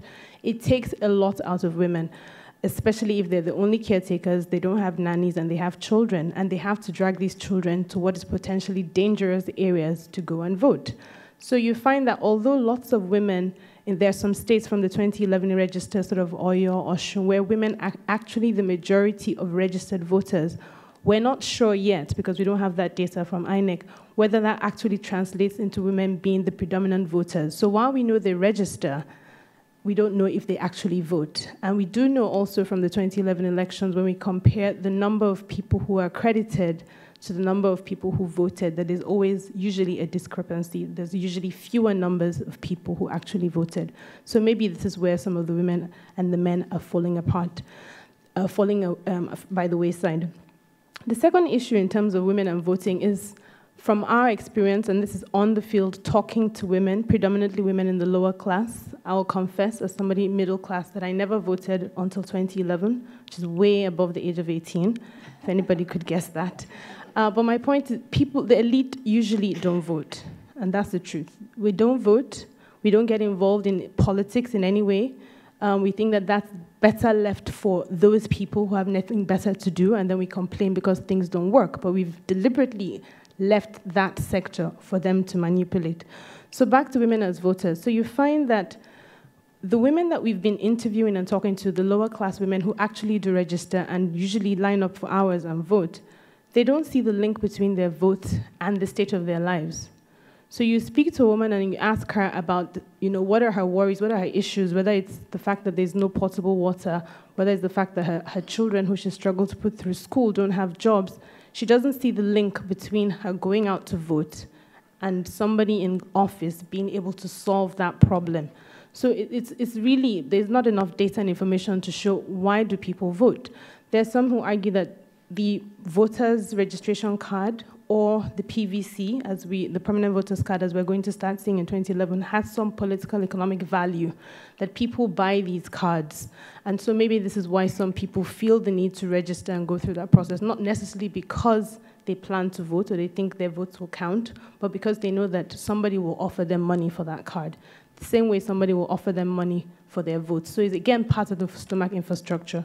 They don't see the vote as a way of changing their lives, so bringing some sort of meaning into how they decide who to vote for, but just a process where they can gain something in the short term.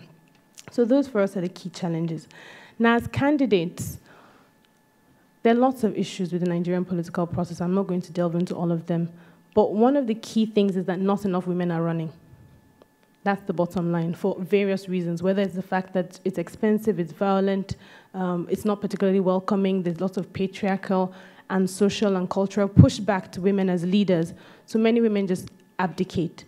So for example, although we have a 2015 goal to have 30% women in the National Assembly by 2015, right now we're at 7, which is one of the lowest in Africa, where the average is actually 22.2%, and Nigeria is at 7%.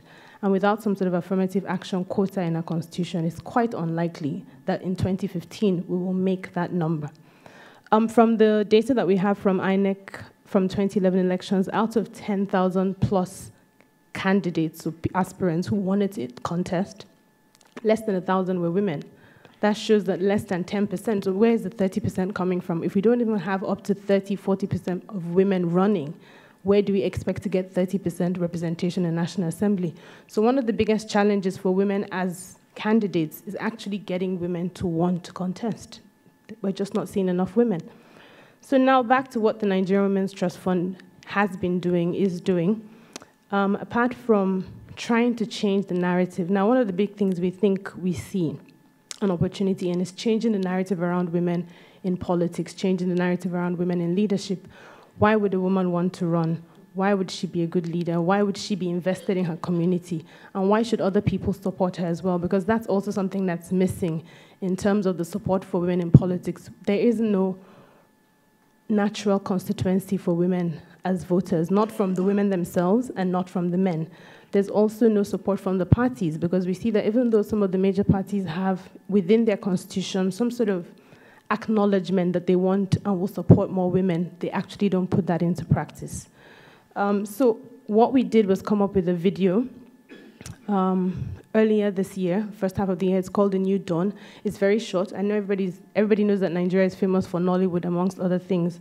So we thought, how can we blend our love for stories and visuals instead of just creating another dry documentary with women and men talking about the importance of women in politics? How do we create a story and a narrative that would appeal to people?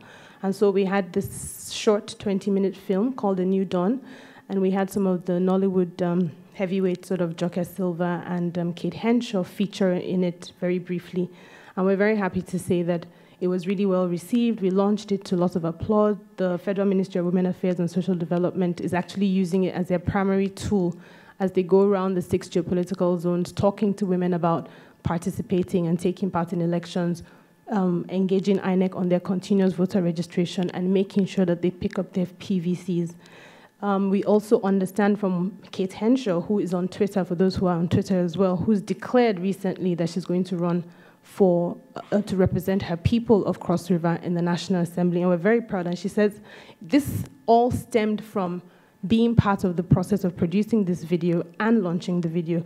So what we're finding is that what we've learned works in other parts of the world, which is that women need the affirmation of being asked. They like to be told, you can do that. They like to be, they want somebody to tell them, you should run, you can do this. We are beginning to use that narrative at home as well, and saying, who are the women who are doing great things publicly and unknown, and how can we encourage them to run? So that's part of what we're working on. We've also started talking to young girls in groups, targeting specifically women who are just young girls finishing secondary school, who in another year or two would be eligible to vote, and talking to them about why they should vote and why their dreams and aspirations for themselves are tied to the political process. And what we're finding in the 2 states we've been in already, which is Cross River and FCT, is that these girls were extremely happy to be talked to about this subject. It was something that they'd never heard about, even the ones who had been to formal school. Nobody ever talked to them about the political process and explained to them why, as citizens, they need to register, they need to be involved, and why their votes should count. It was also the opportunity to start making the link to them that, look, voting is your way of contributing and having a say in what is going on. So we have this tag called Vote Now My Power, which is pidgin for my vote is my power, a vote is my voice. And so we have stickers and T-shirts, and we engage these girls, and what we're trying to do is we put them through this program where we're saying, if you register, you're 18 and above, you register. If you can get 10 more people to register, it qualifies you to come to another program, another 6 weeks, where we'll teach you how to make beads, or where we'll teach you how. So we're also selling them a skill. So it's not enough to just say go, because there's high unemployment in Nigeria. So what's the hook for us to get these people engaged? So that's how we've been running these workshops, and they seem really quite successful, and we're hoping to replicate them in another 6, 7 states with the support of INEC. So those are the kind of things that we're doing. Now, in terms of the opportunities for collaboration, we're looking at the numbers from the continuous voter registration process and the collection of PVCs. Now, I'm not sure how many people know, but we've been doing this in Nigeria in 3 phases. So we've done phase 1 and phase 2, and now we're getting ready for phase 3. some of the states where we're working in have already had their own, this process, and we're finding that the numbers are a bit disturbing, to be honest.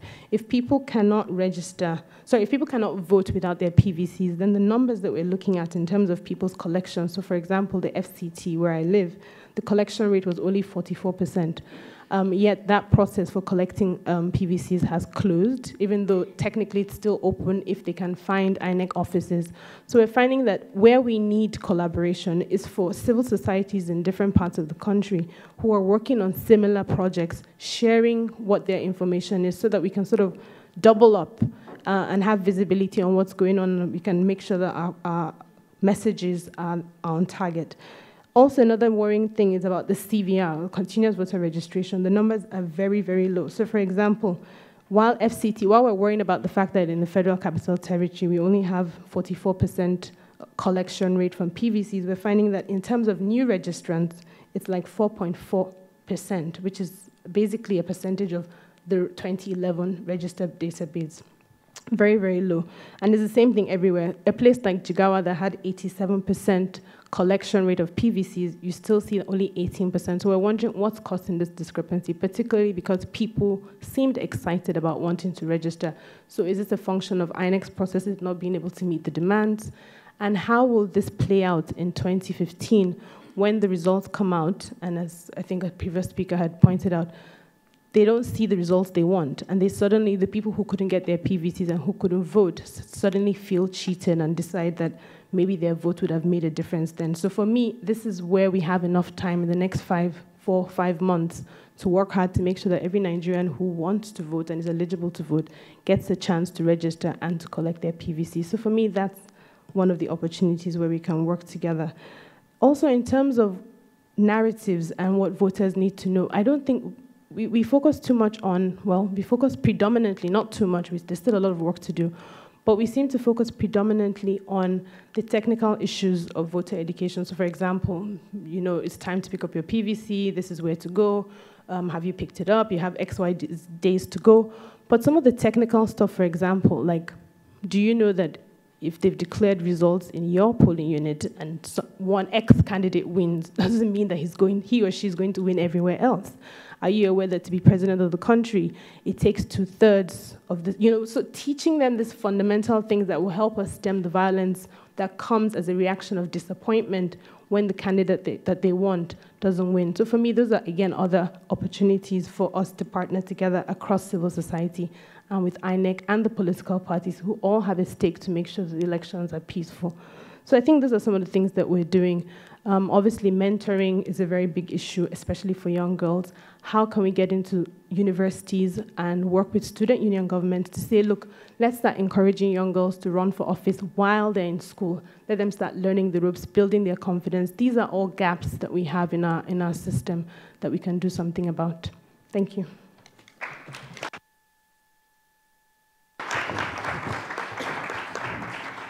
Thanks very much, Aisha. Let's turn to Idayat Hassan from Center for Democracy and Development, talking about anti-violence messaging. No, talking about issue-based policy. Okay, all right. The kind of voter education programming that we've always run in Nigeria has focused more on procedures for elections than the right of citizens during election, as of course exemplified in the laws guiding elections, then of course strategies for protecting mandates. And this has got tremendous effect, positive on the outcomes of election, particularly when you look at the 2011 general elections, which for the first time was not just an improvement by INEC, but it's said to have reflected the will of the people. And this trend is actually, is being replicated in all the staggered elections we've had in the recent past in terms of Ekiti and Osun election. The will of the people is actually reflected. But there is still lots to be desired. In particular, when we start questioning the issue that what informs voters' choice? Why do people vote the way they do? What factors influence citizens' choice? And has this led to the consolidation of democracy itself? Then is the current civil society approach to voter education sufficient to engender inclusive governance and a developmental state after free and fair, credible elections. Of course, there are lots of explanations by academics and practitioners on what informs our voters' choice, or why do citizens vote the way they do. In our own context, it's of course driven by ethnic ties, religious ties, now the new evolving the North-South divide, and of course clientelism as exemplified in vote buying. But this clientelism or vote buying has taken another dimension entirely, which is actually worrisome with the Ekiti and the Osun election, where we saw the doctrine or a new sociology evolved in terms of stomach infrastructure. And the stomach infrastructure concept is basically inducement with either cooked rice, uncooked rice, vegetable oil, and it took another dimension in Osun election where kerosene was added to it. Kerosene is a fuel. So you have the fuel, you don't just have rice, but you have the fuel with which to actually cook this rice. Then when you look at this critically, then you ask, why have voters voting?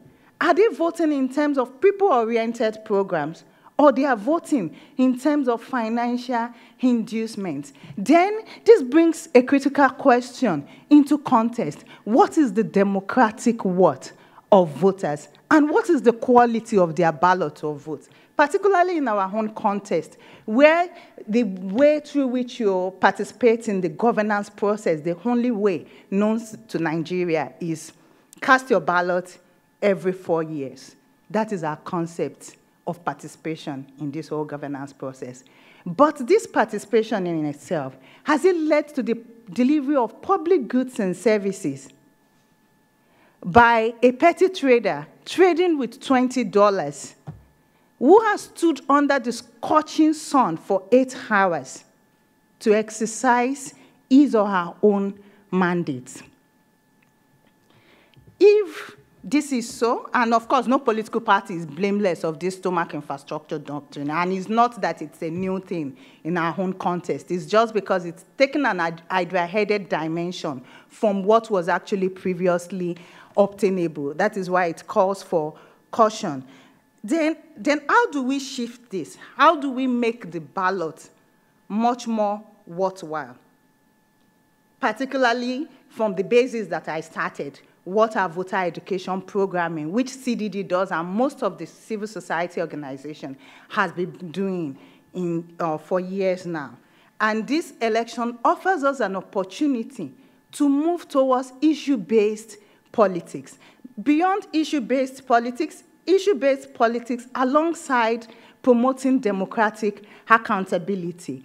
Because what we have in context is transactional electioneering versus issue-based politics. So how do we make the shift? And lots of discussion has evolved today. The issue of our political parties not supposed to have manifestos has come up. Of course, the electioneering process itself, and even for you to register as a political party, you have to draw your objectives from Chapter 2 of our Constitution, which is all about social democracy. And Nigeria is not one of issues to discuss upon at this moment in time.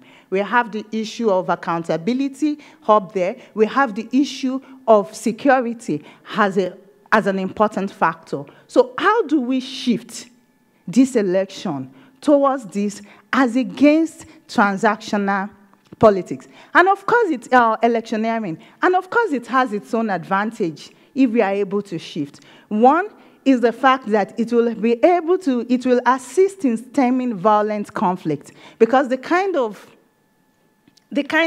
discourse that is ongoing is much more confrontational amongst the gladiators, amongst the political gladiators. Then again, it gives us an opportunity to hold our elected officials accountable post-election period. But how do we make this shift?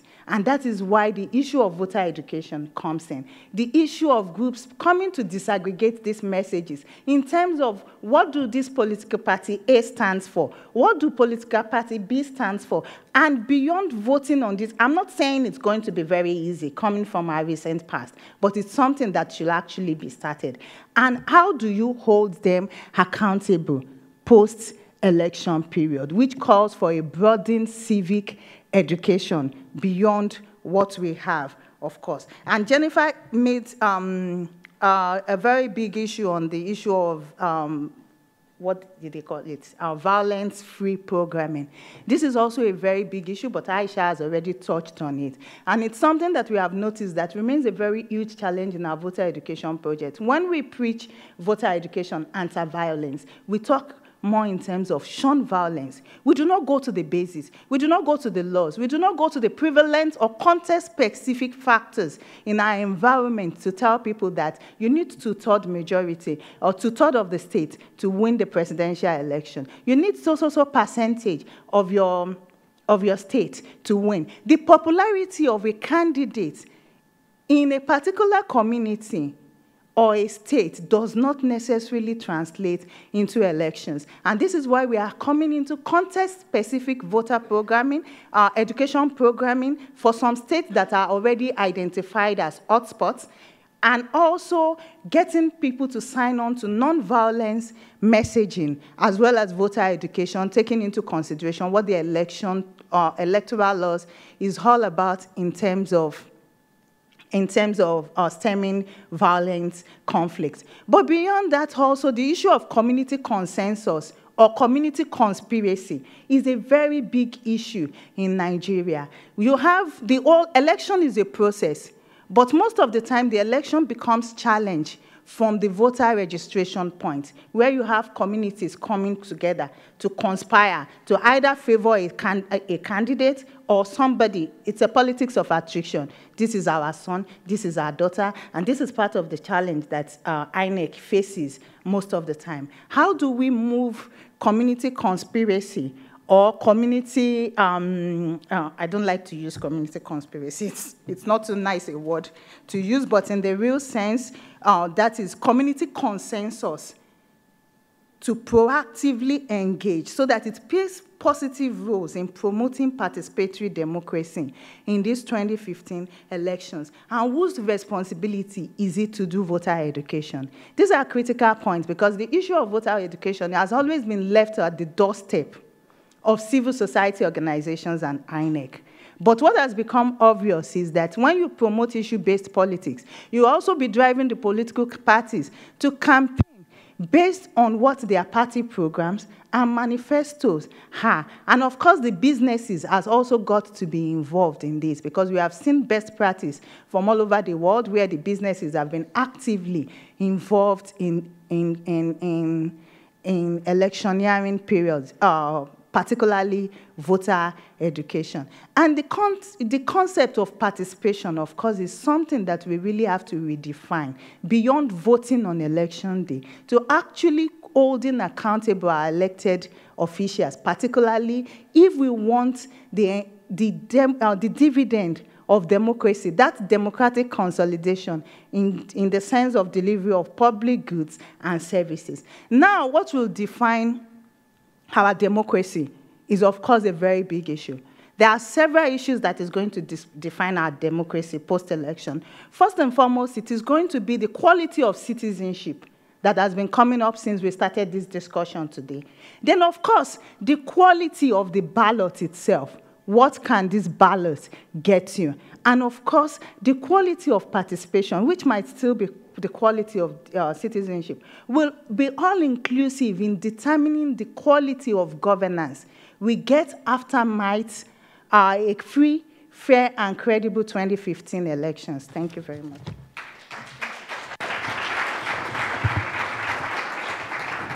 Thanks very much, Idayat. Yemi, you have the wrap-up role of protecting the vote.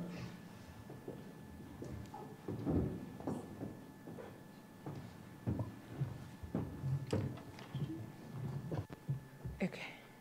Good evening, everyone. It's been a long day, so hopefully this will be short and sweet. Next slide.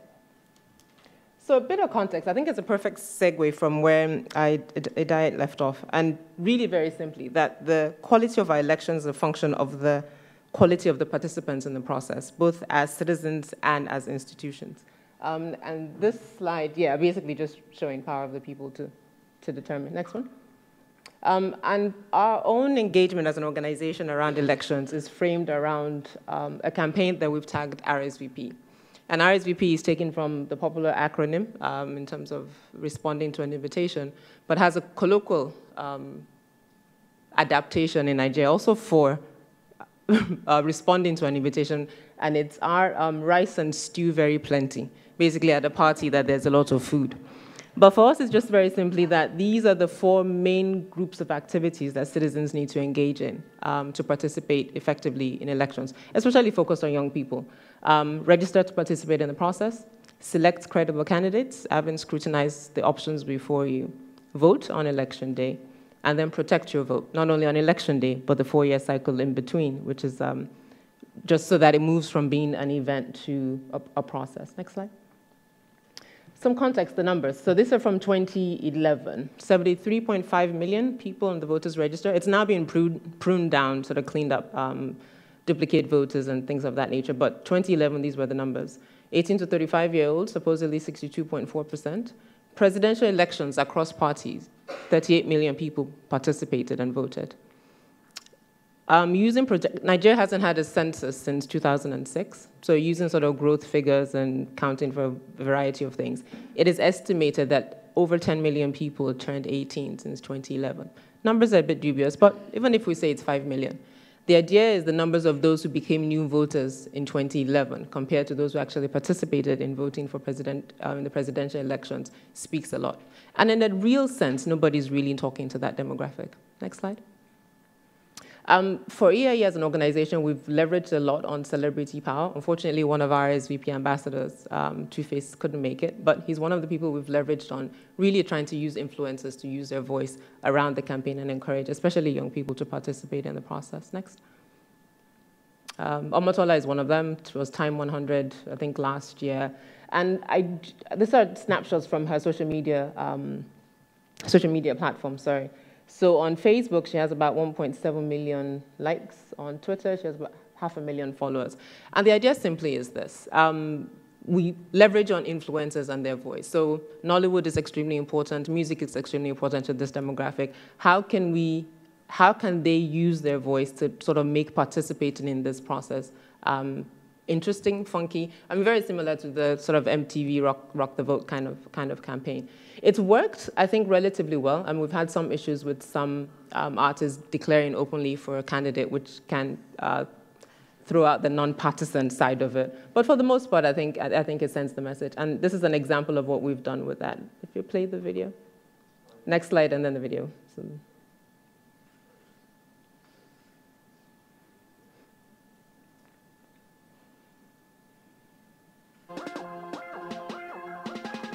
I will register, I go select carefully, I go vote wisely, I go protect my votes. I be Two-Face Dibia. You self, go out there, register, select, vote, protect.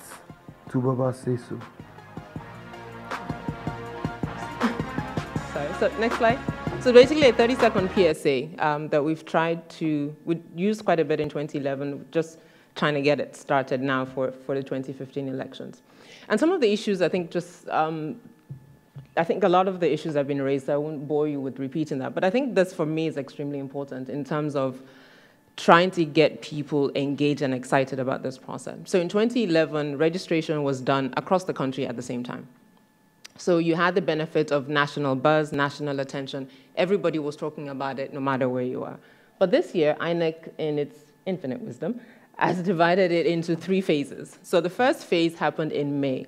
And basically what that means is, so now we're talking about elections, people are getting into the process, you suddenly wake up today in Kebbi State or Benue State, and you decide you want to vote next year. You can't. And there's nothing you can do about that. Phase 2 happened August 22nd to 25th. a lot of report back about inadequate processes, inadequate machines. People were disenfranchised, people were frustrated. INEC has extended it, so it's happening again this week, though in fewer locations, so you have to get there. And in phase 3, which has, I think, 3 of the largest states with the largest number of voters, dates for that have still not been announced. Next. And I think another part tied to that also is INEC's language of engagement. Even though there are some PSAs and flyers that are done in sort of major languages, INEC's primarily, I think from our perspective, language of engagement is English. In a country with over 250 languages, dialects, grossly inadequate. And I think a good example of that is INEC's Voter Citizen Contact Center, which operates solely in English.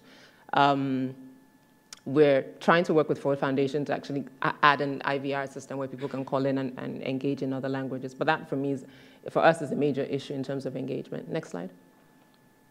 Now, finally, so RSVP, I think all the others have touched really on S and V, and just focusing last on sort of protection. I think we started the panel with looking at what was done with PVT and citizen observer, trained citizen observers.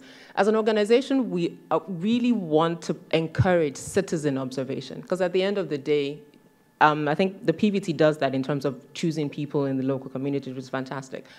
But if you are, it is your polling unit. And your ability to really, so if you're an accredited observer, what you can do is observe. You note down what happened, you note down the irregularity or whatever it might be, and you report it, but you can't get involved. You can't say anything because you're there to observe.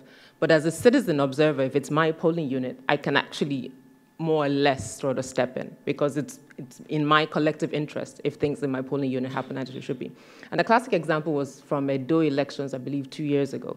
And in a number of polling units where there were issues with the discrepancies with the voter register, actually citizens just refused to vote until it had been corrected. And they could do that because it was their polling unit. So really changing the narrative, maybe amplifying the narrative that, yes, it's great to have accredited observers, they have their role and they have their place, but really encouraging citizens to take it upon themselves to be the observers, and not only observe from a position of documenting what happened, to the point about being anecdotal or post facto, but being engaged enough to be willing to take a step, or being active enough to do something to actually ensure that the elections go according as they should. So a month before the 2011 elections, EIE actually developed a mobile application that was meant to turn any citizen into an election observer. Next slide. So from your mobile phone, basically, you told them what type of election it was, if voting and accreditation was done on time, votes were collated, was there violence, did they announce results, and what the results were. Next slide. Showed up sort of in an Excel sheet, dumped data like that, and then showed up, next slide, as a map like that. And the idea really, we're trying to upgrade it for the 2015 election since it was done very crudely, but really just provide a tool that's easy to use, user interface very simply. This definitely was not. People found it a bit complicated to use also, just that we didn't have time to do that. But really something that's fun and engaging, that people really would want to report what it is that they're seeing. The information is made public. In a sense, you can do parallel vote counting in real time. Some of the feedback we've gotten, what if people lied and put in information because they're not well-trained, you can't vouch for who they are. As we found out with social media over the years, social media tends to self-correct itself. For people at a polling unit to collude, I would have to have a meeting with 3 people or everybody and say, okay, if we're using this app, all of us are gonna lie. But if it's open to anybody and anybody can use it, the chances that people will be honest are quite high. I'm not quite sure what my next slide is, but next slide. Oh yeah, and just a reminder that 164 days now, our girls are still not back. Thank you.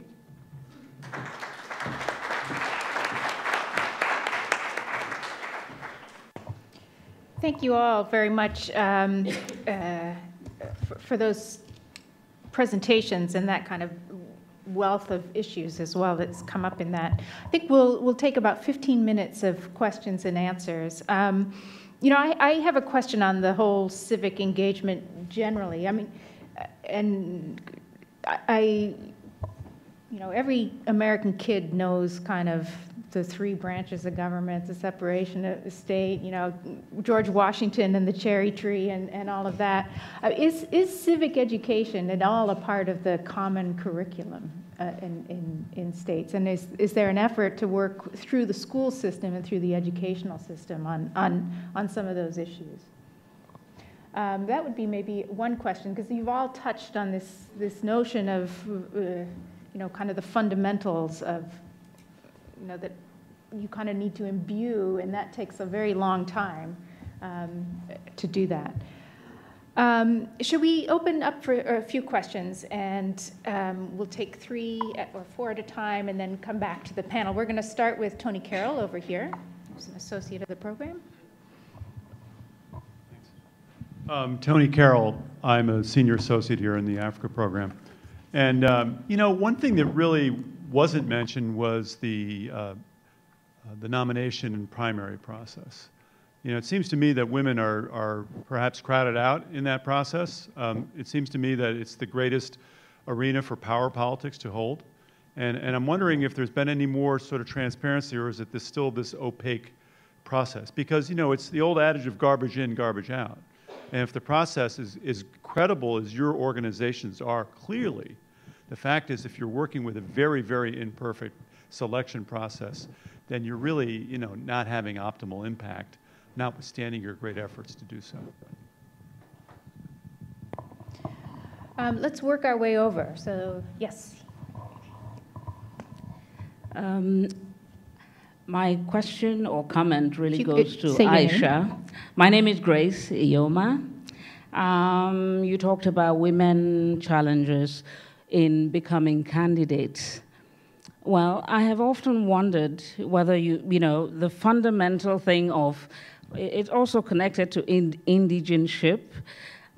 Women generally move from their own locality to become wives, and we've had issues, for instance, with federal character and where they should belong. And a Supreme Court justice candidate was almost denied the position. I can go on and on about all of those kinds of issues, but it's so fundamental. I wonder if, I don't know what the electoral law says about that because I haven't looked at it, but if a woman cannot even be sure where she can contest, I mean, it's so fundamental. You've lived in a place, you have your children, you're virtually a citizen of, or a resident of that place, and you're denied that fundamental right to contest from that locality. They'll use it against you even if the law permitted it. So I think it's a fundamental thing. And then there is a brain, I don't know if it's something about women generally not liking women contesting. You must look into that, because the sheer numbers should permit more women. The sheer numbers of women and how active they are in politics should permit more women. And I know what my friend Florence Itagiwa suffers, just for being out there and acting as if she was a man. So it is something, you have your work cut out. But I think these issues are so fundamental, I don't know where to begin with them. You take it from indigenship, you take it from, where do you belong? As they say, go back to your father's, whatever. Anyway, it is a problem. Thank you. Britt Minchell, Renaissance Institute. First of all, for Mr. Lardner, I would like to say that don't be too cross with your people.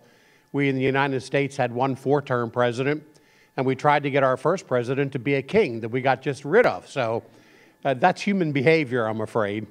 But for Ms. Osori, you mentioned the fact of touching on losing. And I think you guys are doing a stellar job to set these elections up. And with all of that, there should be a lot of expectations of persons going to the poll and getting their way.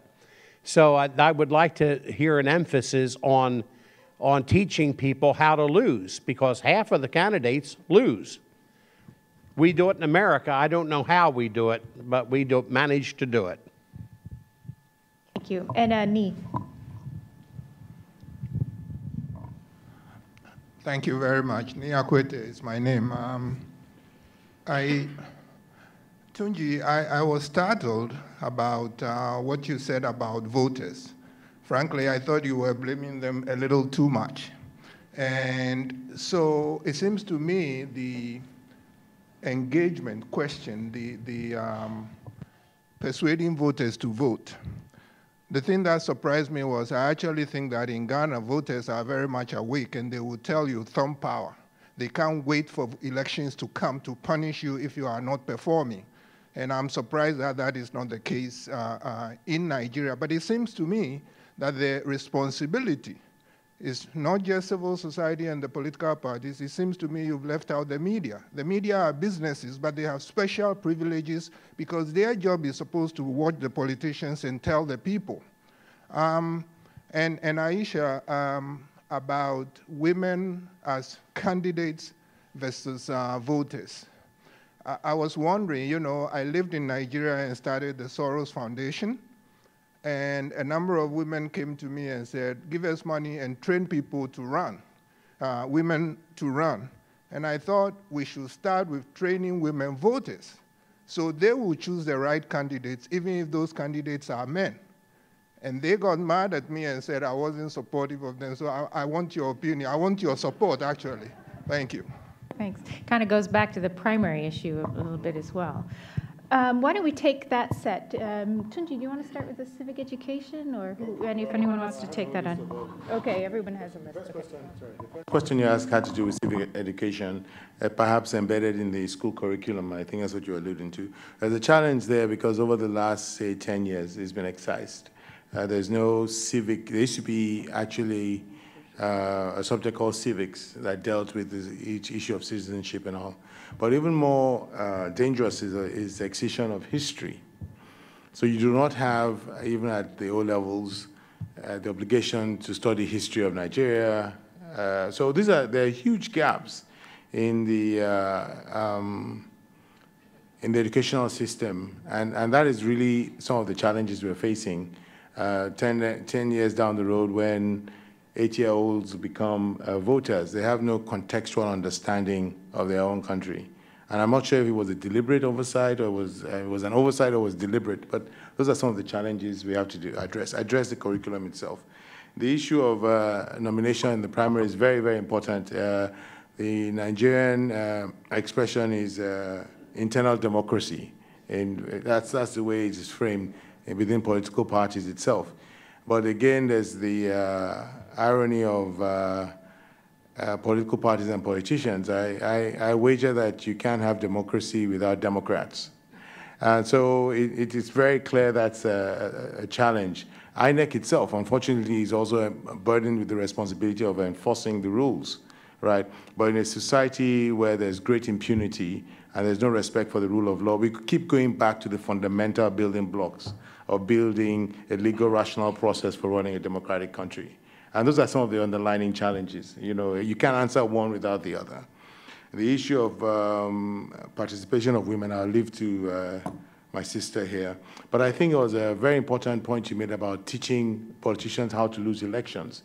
Unfortunately, again, it's a zero-sum game for everybody, right? Because there's so much tied into the acquisition of political power, especially at the center. And until, you know, there are all kinds of reasons why that has happened. One of the more clear-eyed explanation has to do with the fiscal regime of the country. If you don't pay taxes, you don't have skin in the game. And so there are all kinds of, you know, very interesting socioeconomic reasons why people feel disengaged from the political process. One way of getting their attention is to reform the tax infrastructure and make sure people pay taxes, right? Then the voter education thing is not left for civil society, media, but again, you know, we keep going back to that. The media itself, you know, I used to be a journalist. I don't know if you can ever be a former journalist, but maybe a lapsed journalist. I fell off the wagon. There's just a sense of how that whole thing has lost its relevance as, I think, who was it? It was Burke that talked about the fourth estate of the realm. You don't have that anymore. You don't have that engagement. You don't have the agenda-setting responsibilities. Right now, there are all kinds of, you know, within the Nigeria Twitter space, somebody made a recording of a pastor offering bribes to a journalist to score a story. These things are part of it. The larger thing, and perhaps as a nod to my friend there about my concerns about Nigeria, you know what they say, you always scroll to the ones you love. The larger thing here is when a country has lost its moral compass, and I'm not saying these things lightly. These are the underlying issues that I keep coming back to, right? And it is basically us as Nigerians who are held responsible. I think we're all responsible in varying degrees for what has happened. Thanks, Tunji. Aisha, do you want to talk about the indigenship? And the other question, I definitely want to touch on the issue of primaries and women. Without a doubt, going past the primaries is actually one of the hardest things that women do. And as a fund, we've actually discussed where our support for women come more strategically. Should it be before the primaries or after? The bottom line is there's no easy answer. The truth is it is still very opaque. And women don't start early. It's all tied to women's position within the parties. Many women are part of parties in a very fluid way. So they're there to wear the uniform, to dance, to serve, to just make the whole event colorful. But very rarely do they actually hold membership cards. So even when they want to run, it's like they're starting from scratch. So they might have been affiliated with the party for years, but they're not members in the sense that they can take decisions, influence decisions. The same thing when you look at the party hierarchy, the National Working Committee, the BOT, where the decisions are taken, there are no women. The token position for women is a women leader, which has no budget, has no position. Even at meetings, she has to drag her own chair and put it down there because they usually forget about her. So all that is tied to how women go past the primaries. They don't understand the delegate system because in most of the parties, it's not direct primaries where every member can vote because the parties don't know who their members are. No party can tell you in Nigeria, I have XYZ numbers, XYZ are women, and XYZ are men. So the whole system is rigged for opacity, so you don't know what is going on. Delegates are supposedly hired on the day of conventions, deliberately. So all these things make it very hard for women to compete. And even when they do and succeed, God help us, we hear that sometimes the list changes before it gets to INEC. So you have all those issues. So a woman has actually struggled, beaten the system, won the primaries. By the time the list gets to INEC, her name's been taken off, and somebody else's name is there. And that's despite the harassment, despite the beatings, and their stories documented. So it is extremely hard, and you have to even question the sanity of people who want to run. But God bless them, and we continue to encourage them, but it's not easy. If we had independent candidacy, which is something some of us at the civil society have been pressing for, then we might actually see a more level playing field, because women and men, good men and women who don't want to have to deal with the lack of internal party democracy within the parties now have an option and can say, I'll run as an independent candidate. But we don't even have that. So it's actually critical. I want to answer the question about indigenship and residence. You're right. There's nothing in the Electoral Act that prevents any man or woman who lives anywhere. So a man from Oshogbo who's lived in Sokoto for 20 years ideally can run. Nothing in the law prevents him or her from doing so, but the people and the culture prevent them. And you're right, yes, that's one of the reasons why women don't run, or they don't make the decision to run on time, because they're wondering, am I from Sokoto? Am I running from Katsina? Should I be, where do I mean, God help you if you marry in one place, live in another place, and, so you could technically claim 3 places, but which one would you choose? So again, yes, you're right. It is a big issue, but until we change our constitution, which is some of the things we've been fighting for the last 3-4 years, again, there's no progress. So you begin to see, as Tunji said, it's a zero-sum game. It's almost like where it's a chicken and egg, it's circular. Everything is rigged to make it hard for good people to run. How do we get good people into the National Assembly to make the changes that we want? How do we get voters to vote in the right people who will make the changes that we want? Everything is tied together. So you made a valid point, but the truth is there's no answer until people like me and you get into the National Assembly and change the Constitution. Or vote for people regardless of where they're from, or stop asking people, where are you from? It's one thing I extremely dislike. Can Nigerians stop asking people, where are you from? You just ask me, where do I live? Because I might know it's true. Why do you want to know where I'm from? It's all part of trying to exclude me from a place. I live here. This is where I'm from. Let me choose where I'm from. Don't ask me, where was your father from? Where was your mother from? Here and now, this is who I am, and this is where I live, and this is where I want to be from. But we also perpetrate this injustice by constantly asking each other, where are you from? Women voting for women. The truth is, I don't believe women are their own worst enemies. I think most of the pain that I've suffered in life is from men, not at women. most of the most supportive people in my life have been women, so I don't buy into women are their own worst enemy, and I never say it. On the other hand, I don't believe that women will naturally vote for women. Just the same way I don't think men will naturally vote for men. Maybe it seems that they do, but they're the ones who run. And you also can't exclude our socialization. If all our lives we've been told to suspect women, and the truth is I've done some research on this. I looked at fairy tales from Igbo, Yoruba, and Hausa, which are the main languages, and I'm telling you, each of the fairy tales keep putting women in a bad light. You can't trust women. You can't give women your secrets. You can't do this. You can't do that. Why would anybody want to vote for a woman? If you've lived all your life hearing this type of thing, even women don't want to vote for women. So until you change the narrative around women in leadership, you change the narrative around women's role in society, we're not going to automatically assume that women will just wake up and vote for women. They will need to see that the women are different from the men. You just pointed to your friend Itagiwa who acts like a man. That's not a good thing. In Nigeria, we want women to act like women, to act different from the men who are responsible largely for the problems that we have in Nigeria. So the truth is, I too wouldn't vote for a woman who's acting like a man. I would want to vote for a woman who's acting like a woman. So I think that's another thing that we need to be talking about. Losing, I won't talk about losing, but yes, we need to learn to be good losers. I'm very bad at losing, so I never play any games. I don't want to play Scrabble. I don't want to play Monopoly because I hate losing. So maybe it's a Nigerian thing, but we definitely need to learn how to lose gracefully. But I think that comes from educating the electorate about how it works. So they just know that I voted. They just know that they counted the votes. Like, I was deeply disappointed as well when I voted in 2011 for the very first time in my life. And I went home with the polling result units, and I sat in front of the TV waiting in my own ideal world to hear the results released polling unit by polling unit, because I wanted to be able to clarify that my vote hadn't changed, or the results in my polling unit hadn't changed between the time it was announced and the time it got to INEC. But INEC didn't give me that satisfaction. And so technically, I could feel cheated as well. So what we've been trying to encourage INEC to do is put a lot more transparency around the collation of results so that people know, even if it's months after, let us have this sort of verification exercise. We keep explaining to them that the lack of trust that Richard mentioned is deep, and as transparent as possible, if we can make that process, it helps everybody. And then finally, training female voters before training female candidates, I totally agree. I also think that we can do more in our civic education to help speed up this process. We've tried to engage with the Board of Education. They're not interested. It's very bureaucratic. They don't want to get involved. They don't know if you're bringing an agenda that's different from the ruling party's agenda, which, you know, civil servants are, they say they have no party, but basically they need to toe the line of the ruling party. So all those things add up to, but I agree with you. We need to train proper citizens, the quality of citizens that I had mentioned, and it should start in school. I'm not American, but I know about the cherry tree.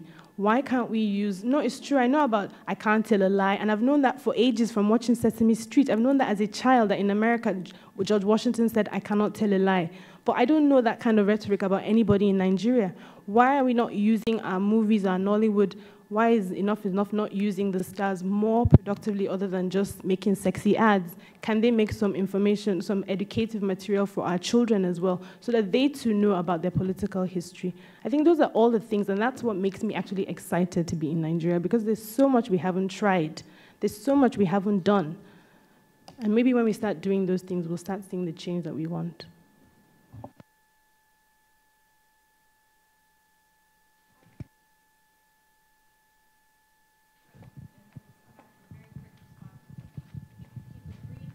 Yes, just a comment about female participation in politics. For instance, I've taken part in the process of selection. One was just some months ago. And my observation, I was just thinking about it now that we're having this discussion, is you really don't have many women coming forward. For instance, I took part in the selection of the gubernatorial candidates in Anambra. Only one female came forward. There are others, a few years ago, virtually no female.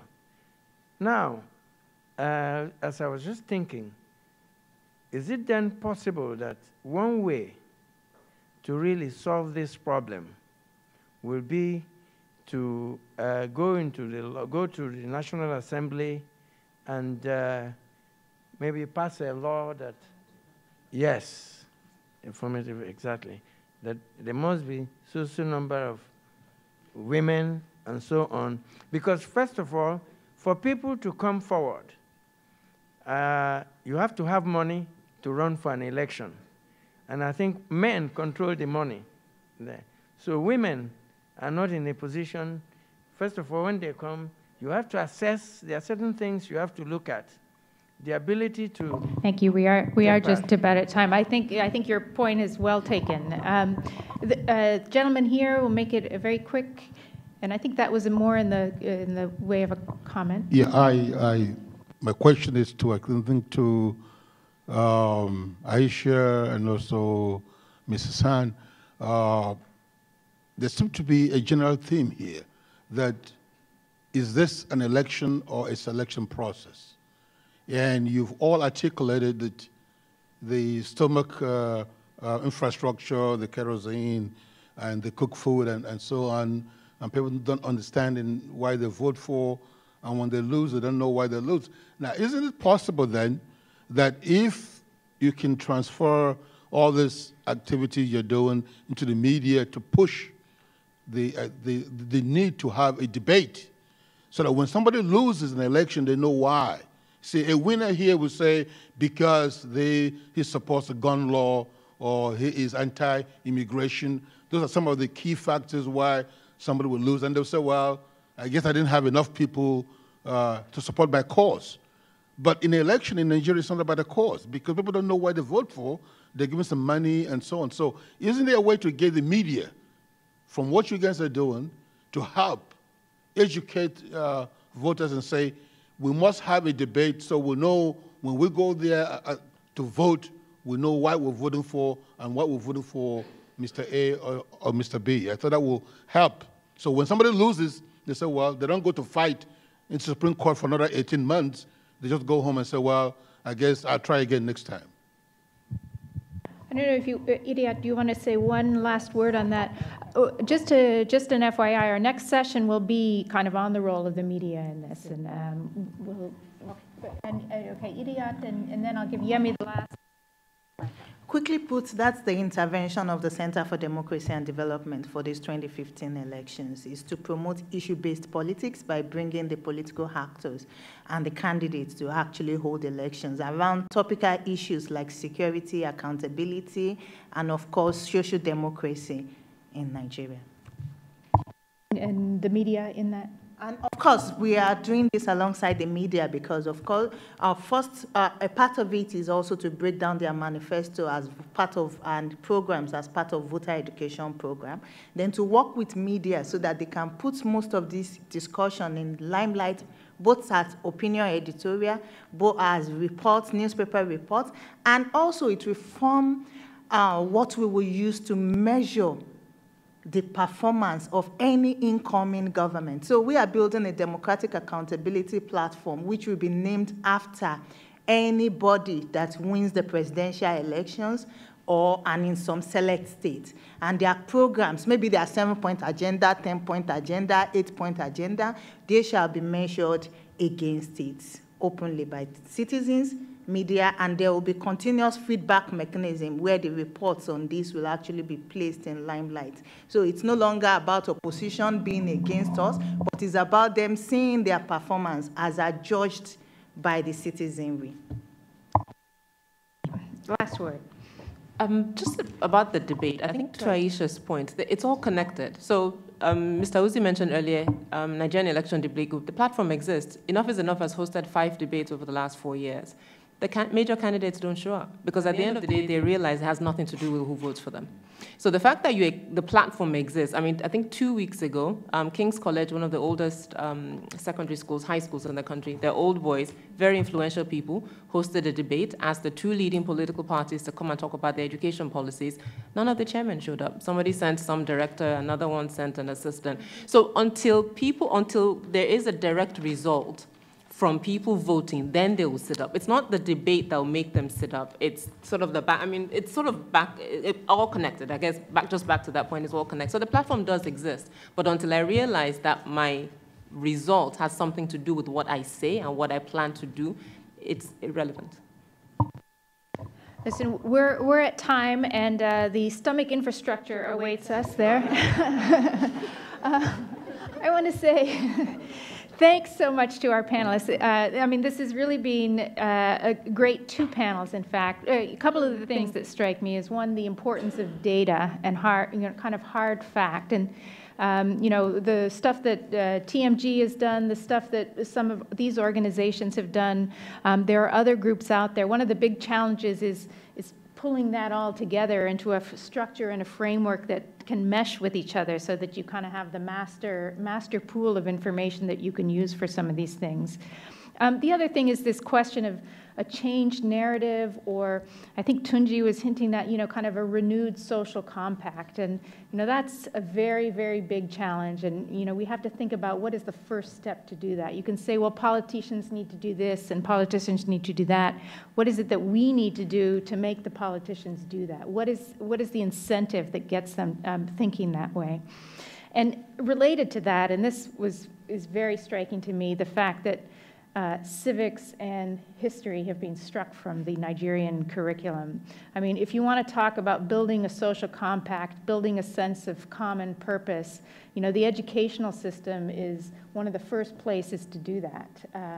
You don't have to pledge allegiance or that kind of thing, but you do need to know the basics of where you're coming from, why you relate to one another as Nigerians, and have that sense of common history and then common purpose as well. So, I know that you are all trying to do that in your different ways, but it strikes me that it needs to be more systematically embedded into the national fabric. And the challenges of today in Nigeria, well, and in much of Africa, make that